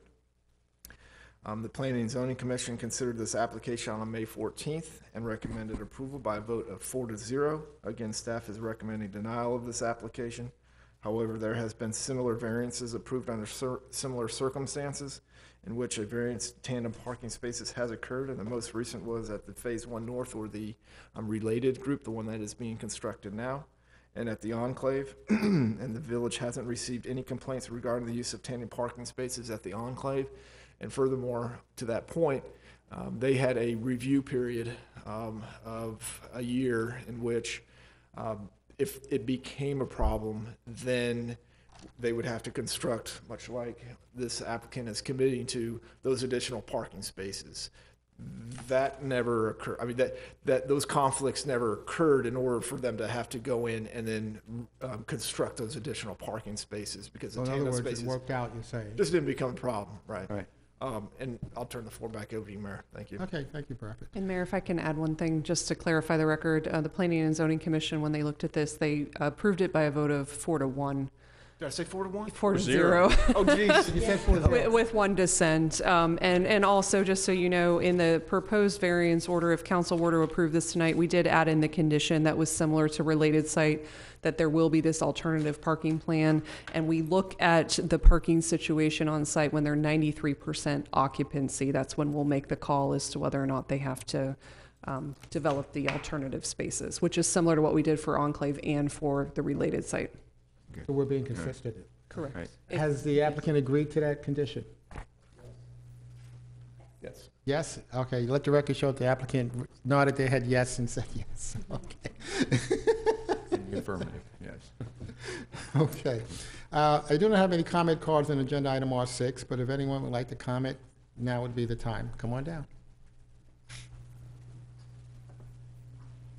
Once again, Crystal Clark, 235 River Bluff Lane, which is in the Seminole Lakes complex, which is very parking limited, which is very much a headache, which we have relay races for parking spaces and who can get home from work first and who can get their grandkids to come over first and get a space, in the little space in front of their house first. It's very parking limited. I don't know how they got away with that. I would really ask you to really look into these things because it really is an issue for residents in certain places with this parking stuff. So noted. Go ahead. Can I, do you have, or do you know how many apartments or townhouses over there, do they have the parking garages and then spaces outside the parking We garage? have a garage and a driveway at your townhouse. Okay. There is designated visitors, I thought visitors parking, but because the driveways are so narrow, residents park in those parking spaces because the streets are also narrow and the fire trucks can't get through the streets in the night, so residents get tickets or stickers on their cars at night, and because you can't park, you got to try to caddy corner park so that somebody can get through the streets to get, it's really awful. I was very upset with my husband for purchasing that, but I am not the boss of things. But anyway, the issue is parking is very much a problem. And even when residents want to, owners want to like expand their driveways, then we get into the landscaping and the tree issue. So parking is really a problem. All right. Thank you. Thank you for sharing that with us. I just want to share something with you, though. In the beginning of the meeting, when I say if anyone wants to speak about items not on the agenda, that's the kind of thing that you could speak about, not on the agenda. Because your comments aren't specifically germane to this application, but I get it. It's it's this issue that you want to share. Thank you. We just want the issue in the air. Don't know if we can do anything about it, but thanks for sharing it. Issue in the air. Okay. Any further comments from members of the public on agenda item R6? If not, I'm going to close public comment on agenda item R6. I think Selena was lit up first. I just had a quick question. So for clarification, tandem parking is there is garage parking, there's a driveway, and it's parking on the driveway. That's correct. So it's still attached to their unit. That's correct. It's not as though they're taking up extra spaces on the outside or on the side streets or. Yes, ma'am. not. Okay. And then for simplifying the staff's perspective on, take out all the. Okay. Yeah, thanks. We have to evaluate these on those specific criteria that I mentioned in my presentation. We don't have the latitude to take into account current conditions or current market trends of the garage with the driveway. Maybe it's something that we should look into as far as our code is concerned, but this is the mechanism to allow for tandem parking spaces in this type of scenario at this time. And I pulled up a slide from the agent's presentation. And if you look at this slide, so one of the things that was brought up at the Planning and Zoning Commission meeting is that when somebody's parked in the garage, then this person that's parked in the driveway then has to jockey. But if you look at this slide, you will see that there is a lot of parking opportunity if that individual was in their driveway and needed to then park in one of the parking spaces and then get into their garage and pull their car out. Unlike this young lady's scenario, we have 20% visitor parking that is provided on this site. Yeah, I shared Ms. Clark's concerns as well, but because we've got a situation where, you know, like the other apartment buildings that are there, that if this is a problem with, they made a commitment to remedy it, and it didn't, not that it won't be a problem, but it wasn't a problem with the related, so I'm comfortable with the assurance that if it becomes a problem, the spaces will get there, so. I'd make a motion to approve agenda item R6. Second. We have a motion and a second. All in favor? Aye. Any opposed? We have no opposed. Diane, let the record show that agenda item R6 was approved 5-0. Agenda item R7 is a public hearing pursuant to section 163 3225 sub 1 Florida statutes to consider application number 19-30, requesting approval of a development agreement between the village and a developer for a proposed 318-unit multifamily residential development on approximately 23.952 acres located on the south side of Southern Boulevard, approximately 7/10 of a mile west of State Road 7. Thank you, Mayor. The applicant is requesting approval of a development agreement between the Village of Royal Palm Beach and the developer of the Southern Boulevard Properties Pod 3 in accordance with sections 163.3220-163.3243 Florida statutes, the Florida Local Governing Development Agreement Act. The developer is proposing minimum unit floor areas which are less than those required by Village Code in the RM14 zoning district at sections 2686 4H. This subsection allows for a reduction in the minimum floor area requirements if the project developer enters into such agreement in accordance with the Act. This slide illustrates the differences between what the applicant is proposing and what our village code requires. The village code also specifies a minimum average unit size of 1,200 square feet for each building within the development. The applicant is proposing a minimum average building size for the buildings listed here on this slide. The applicant, I'll leave that slide up. The applicant contends that the proposed development consists of 318 multifamily homes within 13 separate buildings and plentiful community features such as a pool, clubhouse, fitness center, vegetable garden, outdoor dining areas, playfield, picnic area, tot lot, dog park, and volleyball courts, as well as numerous walking trails for future residents to enjoy. In order to achieve the desired amount of amenities and spacing for the proposed development, a reduction into the size of several of the multifamily units is being requested at this time. The reduction in the size of the units is needed to address demand within the current housing market as families and individuals seek to maximize their relationship with their local communities and outdoor experiences, rather than desire to live in housing with excessive levels of space and impervious land area. The local Planning and Zoning Commission considered this application at their May 14th meeting and recommended approval by vote of 4-1. Staff is recommending denial of this application and its associated development agreement. However, there has been similar development agreements approved under similar circumstances, and most recent was at Phase 1 North and the Enclave.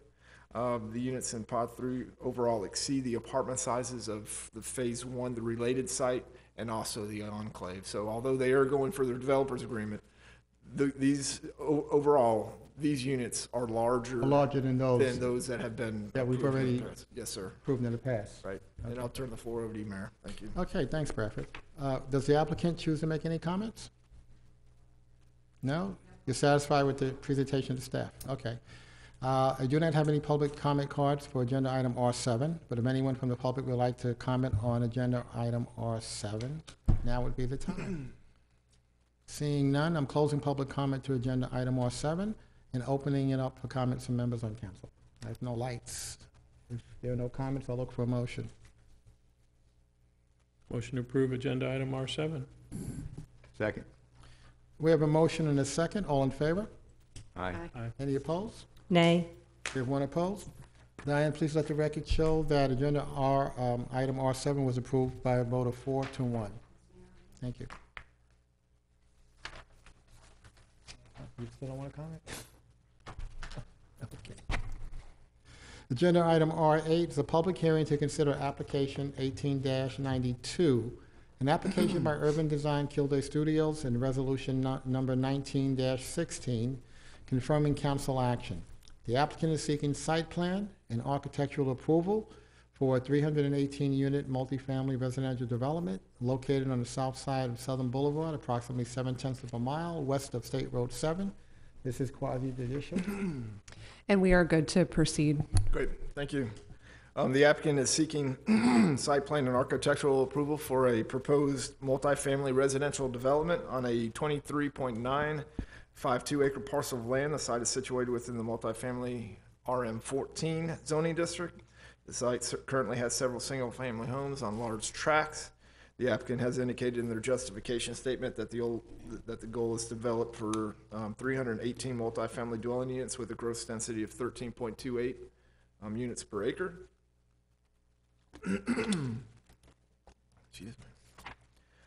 318 units will be divided between 13 buildings. The proposed site plan has 7 building types, which unit counts range from 4 units to 36 units per building. The apartments in the development range from 1 bedroom and 1 bathroom to 3 bedrooms and 2.5 bathrooms. The site will also contain a 1.94 acre lake for on-site retention. In addition, the site provides 12.21 acres of green and open space. Access to the site will be from Southern Boulevard via a new bridge over the C-51 canal and future access to State Road 7 south of Lowe's.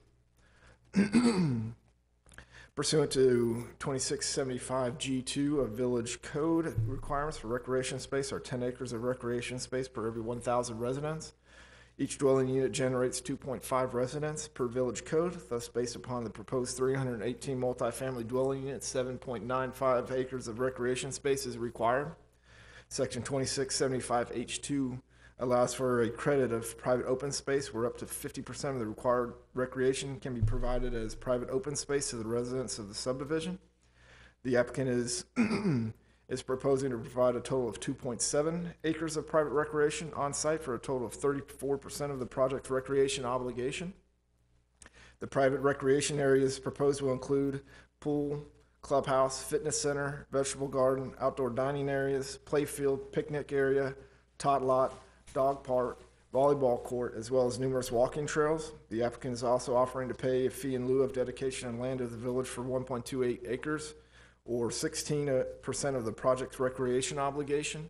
The Village Code Section 2675-4 H3 allows for a fee in lieu of dedication of land, and the applicant is proposing a $320,000 per acre fee in lieu of payment for the 1.28 acres of recreation obligation for a total of $409,600. The applicant will also be dedicating 3.98 acres of land totaling 50% of their remaining recreation obligation. The 3.9 acres will be part of Pod 8, which was intended to be receiving area for recreation obligations for Pod 2, 3, and 4, and total approximately 10 acres. In reviewing this petition, we considered parcel size, conformance with Village Code as it relates to parcel size, parcel width, setbacks, pervious area, landscape areas, parking requirements, maximum building height. The applicant is also requesting architectural approval for the apartment buildings. The applicant has indicated that the project signage will be part of future architectural approval request. The applicant has submitted landscape plan and color renderings, as you see here on this slide. This is an illustration of the clubhouse. And as I stated at the Planning and Zoning Commission meeting, I've seen a lot of clubhouses. This one is a big clubhouse. Right. Overall, the proposed site plan is conformance with the village's requirements for multifamily residential zoning district. The Planning and Zoning Commission considered this application on May 14, 2019, and voted to recommend approval by a vote of 5-0, and staff is recommending approval of this application. And I'll turn the floor back over to you, Mayor. Oh, yep. We are recommending a condition of approval, which will outline how these the construction and how the different phases of this development will progress in the future. I would like to read that into the record here tonight. Okay. No engineering permit application shall be accepted prior to the preliminary master plat approval by Village Council. No building permit application shall be accepted prior to the Lowe's Road site plan approval, master plan approval, and final master plat approval. Additionally, no certificate of occupancy shall be issued until the park is deeded and accepted by the Village of Royal Palm Beach unless a different time frame for the deed and acceptance is agreed to by the village in the construction agreement for the required improvements. And no certificate of occupancy shall be issued until all infrastructure supporting the development is complete and accepted in accordance with Chapter 22 of Village Code, including but not limited to the completion of all of Lowe's Road from State Road 7 to Tuttle Boulevard and Luff's Road to the proposed public park. And that concludes my presentation, Mayor. I'll turn the floor to you. Thank you. All right, thanks, Bradford. Does the applicant agree to the conditions of approval? Yes, it is. Okay. Would the applicant like to make any further comments? You satisfied with the presentation provided by staff? Okay. I do not have any public comment cards for agenda item R8, but if anyone would like to comment from the public, now would be the time. Seeing none, I'm closing public comment on agenda item R8 and open up for comments from members on council. If there are no comments, I'll look for a motion. I'll move to approve regular agenda item R8. Second. We have a motion and a second. All in favor? Aye. Any opposed? We have no opposed. Diane, please let the record show that agenda item R8 was approved 5-0. Agenda item R9 is a public hearing for second reading and adoption of ordinance number 990, amending Chapter 23, Traffic and Vehicles, at Section 23-51. Required minimum number of parking spaces. In order to add minimum parking space requirements for private recreational facilities and single-family and multifamily residential communities. Yes, and this is second reading. We had full discussion at the last meeting. If you remember, this is just to add an actual parking requirement to the community recreation pods, which Right. we do not have currently. I'll be happy to read the ordinance title when you're ready, Mayor. Okay. I do not have any comment cards from anyone from the public on agenda item R9, but if anyone would like to comment, now would be the time. Seeing none, I'm closing public comment on agenda item R9, and any comment from members on council? If there are none, you can read by title. Thank you. This is ordinance number 990, an ordinance of the Village Council of the Village of Royal Palm Beach, Florida, amending Chapter 23, Traffic and Vehicles of the Code of Ordinances of the Village of Royal Palm Beach at Article 2, Parking at Division 4, Off-Street Parking and Loading Facilities Requirements, at Section 23-51, Required Minimum Number of Parking Spaces, in order to add minimum parking space requirements for private recreational facilities in single-family and multifamily residential communities, further providing that each and every other section and subsection of Chapter 23, Traffic and Vehicles, shall remain in full force and effect as previously adopted, providing a conflicts clause, a severability clause, and authority to codify, providing an effective date and for other purposes. Thank you. Okay, if there are no comments from members on council, I'll look for a motion. Motion to approve regular agenda item number 9. Second. We have a motion and a second. All in favor? Aye. Any opposed?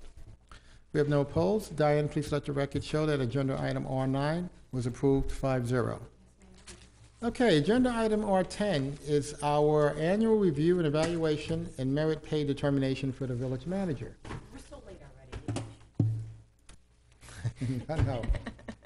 I'm sure all of you have had your individual reviews with the village manager. What we'd like to do this evening is maybe have you just give us our summary on your evaluation. I'll comment on the compensation discussion after that. We'll start with you, Jen. You started with me last year. Okay, then we'll start with you, Selena. I'm happy to start. I think our village manager does an excellent job.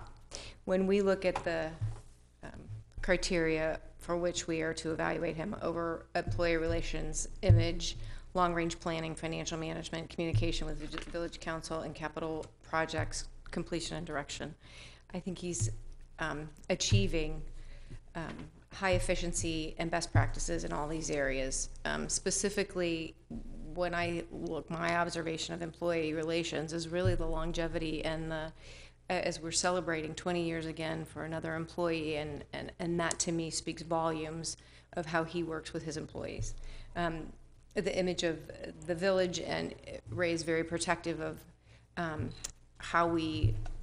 what we say, how we appear, and that makes me very comfortable.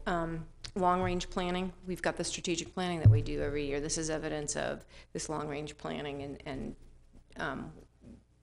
all the work that he and his team does every year. Financial management, very, no increases in taxes in the past 1,000,000 years, right? And prudent budgeting and responsible spending. These are just, I can go on. Communications with me is very, it's easy, it's very responsive, and then our capital improvement and completion and direction of that is, again, I have no areas to say that there's anything to point out in a weakness, so. Okay. Jeff, you're on. Well, I'll keep mine brief, just to say that what Jan said, I would agree with, and but I will add to it that not only do I appreciate the quality of the work that our village manager does, but it's also appreciated in the county among peers of his, and also other elected officials that I have the opportunity to talk to. We're fortunate to have him here. One of the things that I think is kind of an interesting observation, and it is that with an engineering background, you would expect a very structured, rigorous, maybe in the box kind of a thinker. And quite frankly, I see a individual in Ray who definitely can get out of the box as a visionary.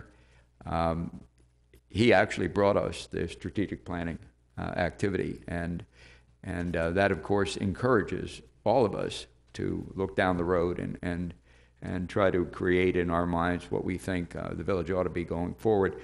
We owe that to Ray's leadership. He brought it to us, and it gets better and better every year. And it also gives us, talk about financial management, a great basis for us to build our budget with the details on the action plan and that type of thing. And of course, the long-term employees, I mean, people come here and make a career. There's a reason they stay, and in large measure, it's due to his leadership. And so I think he does an outstanding job. And one of my favorite things about Ray is that he's always looking for ways to improve, and you can't ask for much more than that. So. Good. I think Ray's doing an excellent job as well. I rated him a 5 on everything, except for on employee relations. He got a 4 because the Gators beat the Seminoles and embarrassed them in Tallahassee. And he got a 4 on completion direction of capital projects because I'm still waiting for that damn chandelier over at the Cultural Center, which is going to be there forever. But no, and that's it. Could have gone to Capitol Light. Great job, though. Okay, Selena. Thank you, Councilwoman Radusky, for going first, because it makes it easier to say thank. I do agree with a lot of what she had said. I also do look at longevity of staff, though, too, and we talk about that. And it is a testament to leadership, but also to the work environment. I think even though everyone may not always agree with you, I find you very fair. And that goes for the entire staff. I mean, the staff and you make it easier for me. I can't speak for anybody else, but being prepared and making sure I understand and taking the time and everything with it. One of my complaints that I've always had about Ray is to see the softer side of Ray. And I got to see that this year when Kathy retired. So it was nice to see that side of you. Oh, that's right. Yes. So I do, and I appreciate you taking the time with me, and I know you help some of the other council members on their personal projects and everything. So you go above and beyond with that. So thank you. Good. I think Ray is just an outstanding manager for the village. It's interesting. I talked earlier this year when we had a strategic planning about as a team, and I used a football metaphor about going to the Super Bowl and all of that good stuff. But the reality is we've worked as collectively as a leadership team with Ray as our manager to get us where we are in terms of the village, its prosperity and its good standing, and from what I get feedback from many, many happy citizens in the village. That speaks volumes of the leadership that Ray and his leadership team do every day to keep this village moving on the right track. I always evaluate senior management. Ray's, I think in our ordinance or charter, his title is COO, Chief Operations Officer, and when I evaluate executive positions, I look at the outcomes that they create. Not necessarily what they're doing, necessarily how they're going about getting it done, but it's at the end of the day, when you're at that level of leadership, it's the outcomes you create, the results you generate, and how well you're able to execute a plan that the leadership team as a whole has agreed on. And he does that in an excellent way. It's been a pleasure working with Ray over the years. I've seen him grow exponentially in his leadership ability. And I love when he and I have a problem, we have problems to try to kick around. And there was a lot of creative thinking that goes on, and some interesting ideas come up. So it's a pleasure. It's a pleasure working with him. With that, the next item we have on the agenda is, unless you want to comment, Ray, you want, not yet? Okay. You want to hear that point? Let's get to the. Careful, Ray.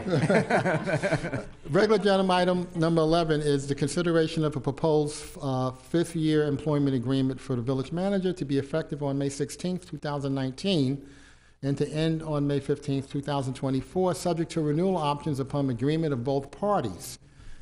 I guess what I want to do is put in context, unless maybe I should let Jennifer comment on it first, give us the legal reality of this. Sure, and then I'll turn it back over to you, Okay. because I know you wanted to talk about Yeah. the compensation and I want to talk about the compensation. relation to the possible merit increase this time around. Okay, so Ray's contract does expire in June of this year.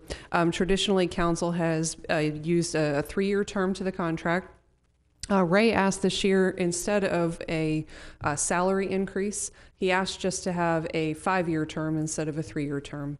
As I explained to you all individually on the phone before the meeting, that does absolutely nothing to change council's ability to terminate your manager at will anytime that you feel that you need to. It's just how often do we have to renegotiate the contract from scratch. So Ray thought that fit more into his future planning, to have a 5-year term than a 3-year term. So that's what he's proposing tonight. The base salary is going to stay the same as his current pay, which he'll still continue to get the cost of living increases if those are offered to the other employees at his same exempt level in the village.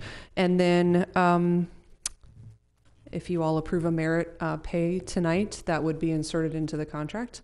And so those are really the only changes from the last contract, Mayor. So I guess what we're looking at here is with a implementation of a 5-year agreement, we won't have a negotiation process over the next 5 years.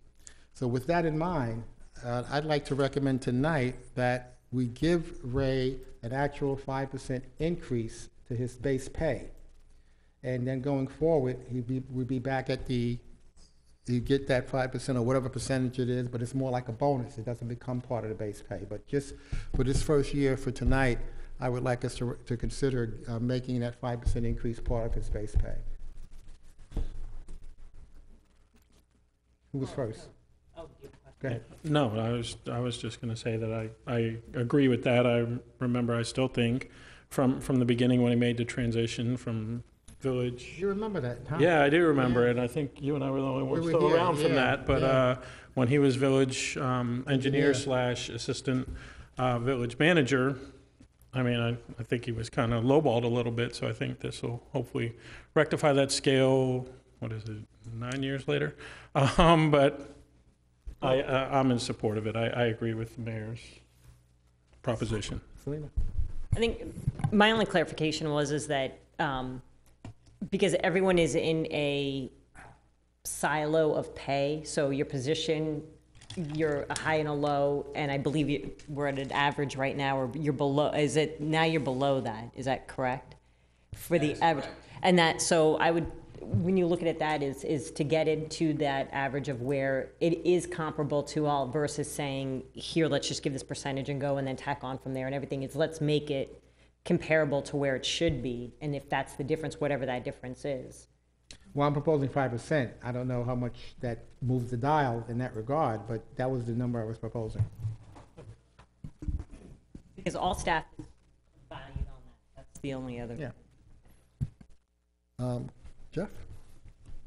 So what we're talking about, just so I'm clear on it, is a 5% increase in current salary as the base salary for the new contract. Right. Is that what? That's correct. What's being suggested? That's correct. And then, of course, in each year, we're looking at the merit pay potential. We have the option each year of doing what we've been doing over the last several years of it just being like a But bonus. not adding to the base. But not adding to the base. Okay. Exactly. All right. Right. Okay. Okay. Thanks. Yep. Right. That's so- the 192 number reflected in the agreement, correct? Correct. So if That's- you, that's if the you current did base. do a 5% increase to the base salary, Ray's salary would go from the 192 to 201 and 970, almost 202,000 a year. Okay. And that's my question then, is how does that compare to, does that put him in that range? Because all staff is I think within it a puts you range. what, the 50 percentile? Yeah, the way we look at the way I look at the salaries for staff here is the market. So the first market is the Southeast. The Southeast is kind of considered the drivable market, and then Palm Beach is obviously the closer drivable market. In the Southeast, in the changes in management over the last couple of years, I went down to minus 16% from the 50% mark. In Palm Beach County, I'm at about 3.5% under the 50% average. And and in the state, if you look at the entire state of Florida, which the pays are different throughout and you look at the Village of Royal Palm Beach as it compares to the people that were in the study, I think there were 336 cities of the 412 in the study. We were at the 77th percentile, and pay-wise compared to that, I was 1.5% under the 77%. So in the past couple of years, all the new negotiations on contracts have changed, and where I was pretty much staying at the 50% mark with the cost of living, I have shifted under it anywhere Okay. from 16% in the more immediate market to the 3.5%.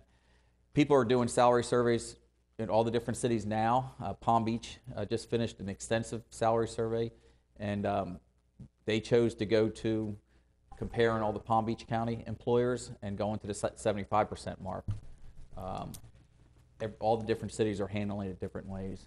I think for Royal Palm Beach and based on our size and the market that we have out there, I've always felt that 50% mark was a good target to be plus or minus of, depending on the market of the job. And well, I just wanted, population-wise, we're pretty much in the 70-something percentile, though. I mean, statewide, though. So we're talking because 77%. Yeah, I was surprised. Right. So, yeah, we think of ourselves as small, but we do live in South Florida, where there are so many, larger, more municipalities, to where up in North Florida and Central Florida, it could be a lot smaller. Thanks.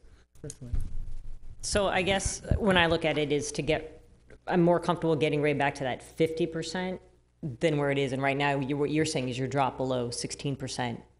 In the Southeast. Of the Southeast, comparison. or what it should be. Right, because then you're 77, it's a lot lower than for Palm Beach County. In Palm Beach County, it was about 3.5%. Right, so I would feel more comfortable getting Ray back to that 50%, whether it's the 3.5% and do it from there, because that's a salary, and then keep the merit pay as a separate issue, not to automatically tack that on and do that, and that's the end of it. Because I think we still need to get him back to that if all the staff is judged the same You're way. suggesting more than 5%? No, if it's the 3% to get his salary base up there and then have a conversation about the merit pay after, because I believe you had suggested taking the 5% merit pay and just adding it on, and that's the base, and we'll have the conversation next year as to Well, to go next from year, there. well, yeah, but remember, because we're entering a new 5-year contract, we're not going through a negotiation every year. So the pro forma has been that he's at that number base-wise. We won't be increasing the base. We just have the option of giving him the. So what I'm saying, though, is let's get him into that 50, so let's do the 3% to get him back to that 50%, and then have a conversation about the merit pay after. Okay, you're recommending 3% instead of 5%. No, I'm recommending 3% right now to get him back as his base salary at that 50% compared to where it should be, because he's dropped below the 50%. Then have a conversation on the merit pay, the percentage, the 1 through 5, should be based on that new salary, not his current and just tacked on. Sounds a little complicated. Can we just give him the 5%? Well, but now you're saying here's 5%, just there you go, because we're below the average and Yeah, you're but- not getting paid what you should be getting paid, and it's two different topics. I think Ray would be okay if we went with the 5% increase. Would you like to comment on that? Yes, I would be okay with that. Okay. Okay, I hear what you're saying, Selena, but I want to try to keep it simple. I don't want to complicate it too much, but I understand your point. Any other further comments? So just one last thing. On the merit pay, it still would be a lump sum payment. We're not talking about increases to your salary. But that's going forward. That's not this year. The contract is written where the merit pay is a bonus. Right. That's the way it's currently written. All we're talking about is tonight and this, the Only for pay this that year. gets written in starting the So 5-year it's not, contract. he doesn't get that bump plus the merit this year. He just gets, Right, so the way that Okay. the contract will be worded is it will show, if this is approved, it would show the increase to the base salary. Right. And then for this initial year, the merit pay would actually say 0. Right. That's what I'm understanding. So that would kick in. Yeah, that's what I thought it okay. was. All right, that's good. No, that's why I I got want it. I to got make it clear. I don't Yeah, want to yeah. keep it- Okay. Yes. Any other comments? If not, we need to take a vote on this? Yes, and when you do your motion, Mayor, do you want to handle the merit pay separate from the salary increase? Like handle salary increase first and then, or do you want, There is no merit this year. well, it needs to be included in the, Okay, so we have to say 0 merit this year. yes, if you can include that in the motion. Who can make that motion? So are we talking about the contract, or are we We're talking about the whole thing. evaluation this Motion has year? to. You can do it together. Approval of the 5-year contract with this year giving him a 5% increase in base and no merit pay this year. Okay, so I'll make that motion as the mayor just stated it, rather than trying to restate it. Okay. I'll second. Okay. Is the motion clear? Okay. We have a motion and a second. All in favor? Aye. Any opposed? Diane, we have no opposed. Please let the record show that the motion as stated and agreed to by the legal counsel was approved 5-0. understand, I'll write it. Congratulations, Ray, on another fine year. Thank you very much. And just a couple. Do you have any comments? I do have a couple comments, and I do feel very fortunate to get to work here. Royal Palm Beach has always been a fair employer, and that's why so many people stay here for the term that they do. We've had a consistent council that has been always fair with the employees, and every strategic planning session we go through, there's several issues in there in dealing with employees, and you guys have been consistent over the years, and that's appreciated as a manager of the organization. It's clearly appreciated by the employees too. You know, the vision thing, I read a great quote the other day by Einstein. He said that the secret to vision is hiding your sources. I remember that. and Okay. I got to admit, we have a lot of sources here, and it really does help. And between, you know, the way we interact with the council and the way we get your input, the input I get from the staff, there's a lot of creativity out there. And I know Lou and his department is working really hard on this slogan and getting it out there. And we're taking suggestions from everybody. And Lou had a really good one the other day on the monthly pulse letter email that we put out, and that just didn't grasp us. And we were meeting the other day, and he suggested Village Voice. And now I know there's other uses of that throughout the country, but it's not around Florida, and we like it, and we're gonna change the pulse to the Village Voice and start getting that out. New York. So, Good. but like I said, this is what we do here is an extreme team effort on all sides, and it's a great team to work with. So I appreciate that, and thank you very much. Thank you. Thank you. Well, thank you, Ray. Okay, we have one last item this evening. Item that, as I mentioned, I teased earlier, was not on the agenda. As you all know, I guess about 2 years ago, maybe it was 3 years ago, and one of the themes or discussions in our strategic planning was how we could better reach out to our citizens and have more contact. And we've done several things since then to push information out. I'm so proud of it's coming up Monday night, our Citizen Summit, where we get a chance to get, direct feedback on what we think we should do, what the priorities are. But one of the things we talked about was trying to create something that captures something in a fashion like a 5 to 8 minute video that will tell you everything about the village. Now, you all have been working with Elliot. Elliot, come on out here. Yeah. All right, you got to stand up for this. Over the last several weeks, and it's finally been put together. So tonight we're going to have the first public offering of our new Welcome to the Village of Royal Palm Beach video.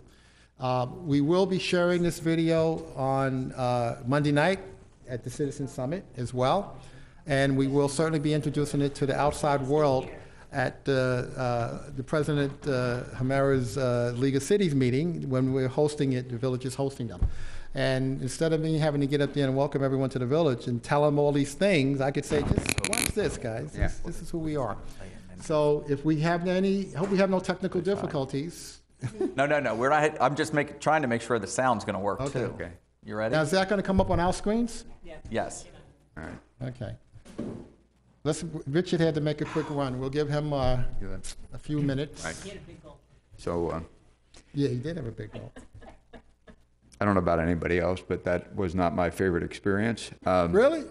Except, great, no, man. he did well with the conduct of it. But the one comforting thing was we pay him to make us look good. Exactly. Hard at maintaining. Okay, take it from the Wait, top, well, Maestro.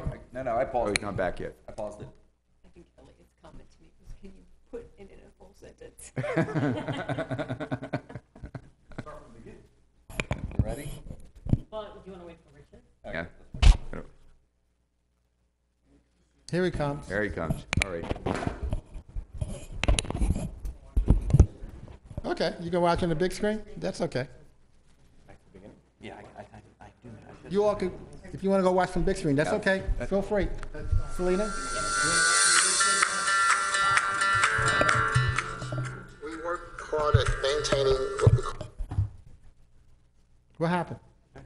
Got it? Yeah, I got it. I think I got it close. Okay. He's going, what are you doing? We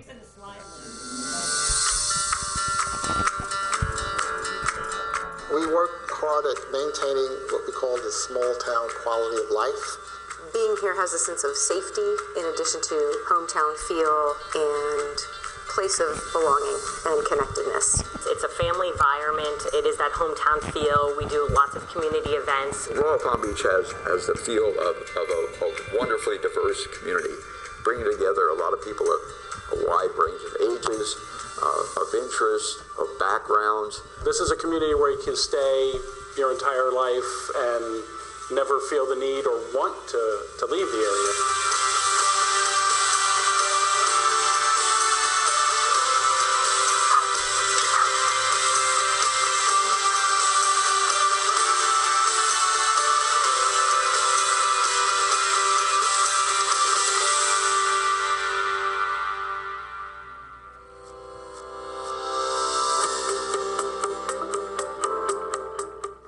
It's a long list of things I love about this village. This is a place where young families can raise their children. We have great schools here. We have a lot of parks, places for them to take the kids. That's one of the things that makes us special is it is that hometown environment where you can walk to the store, where you can ride your bike, you feel safe in those environments and know, all right, I'm going down to this park or this event that they're having. We have over 20 parks throughout the village. We're 11 square miles and love that wherever you live, there's always a park for you. Royal Palm Beach was voted to be one of the top 10 communities in America for families, and that was published by Family Circle magazine. This is a great American hometown, and it is a feeling that you just have a belonging and a sense of being connected to what is really kind of an American community. The cultural center, it's world class in my opinion, both in the design and structure and layout and opportunities for groups to interact. There is no other venue like our new cultural center out in the western communities. What really brings a community together is the parks and the art. We now have a public art policy. Public art helps a community find another sense of place. We have a couple of sculptures. So we have a couple in the front of Village Hall, and we also have some sculptures at the Veterans Park. And those are symbolic of both our dedication to veterans in Veterans Park and also to complement the village with some beautiful art that we didn't have before. You can raise your family, you can educate your children, and you can grow old and retire here. This is a place that fits well for people who want to retire in their senior years and have beautiful parks to go to. But at the same time, they can live close to the grandkids because this is also a place where young families can raise their children. Our first residents were seniors. They were individuals that were retired and looking for somewhere to move to, and they ended up moving into Royal Palm Beach. So they're really the heartbeat of our community. We have a unique selection of schools. We have 7 schools here in Royal Palm Beach. And one of the really powerful things about our schools is that they're interconnected. We have what we call a continuum, a K through 12 continuum, which means simply that your son or daughter can actually get involved in some of these choice programs as early as the elementary school and wind up continuing along that academic track all the way through to graduation from high school. I love it here. You know, this is the best thing I've ever been to. It's a quality good time. I love it. At the end of the day, when we're done working, we want to go home and we want to engage in other activities. It's where we go to our community for parks and art and coming together in festivals and enjoying each other's company. 1, 2, 3. Royal Palm Beach Commons Park. Happy 4th of July! The events we have during the year at Commons Park, which is our signature park in the village, it's open to all the residents. There's no fee for them to attend these events. And we have different activities at these events designed for the children and activities at these events designed for the adults as well. So it's going there and having what we call a family venue or family entertainment. Living out here, it's only 20 minutes from downtown. You can hop on either the Turnpike or 95 and be wherever you want to go. It also is a community that has 18 miles of canals. They're a great place to have a home on a body of water for the views. We do have a very safe community. That's the number one job of government, to keep the people safe. Maintaining the safety in this village is the most important job I think we have, and we are focused and we'll continue to focus on that. Royal Palm Beach is in the top 10% of safest cities in all of the state of Florida. Royal Palm Beach is an amazing place to open up a business. This is a great place to have a business, particularly a small business. We have small, locally owned and operated businesses. We also have international companies like Aldi Food Corporation, which has a regional distribution center and office here in Royal Palm Beach. We have a lot of possibilities for future growth and development economically and through businesses.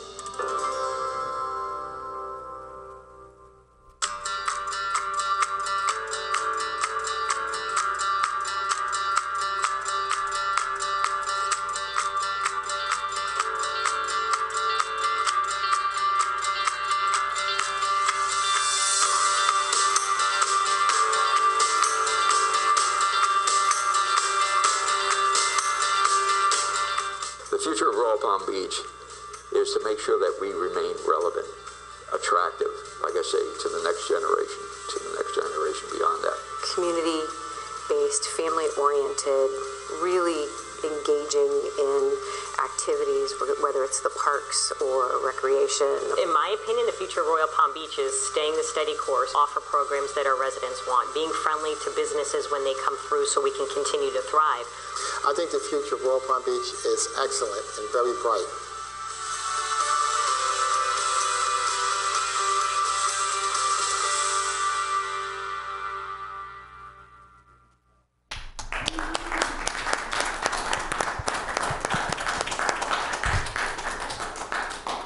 You want to share any comments, Elliot? You sure?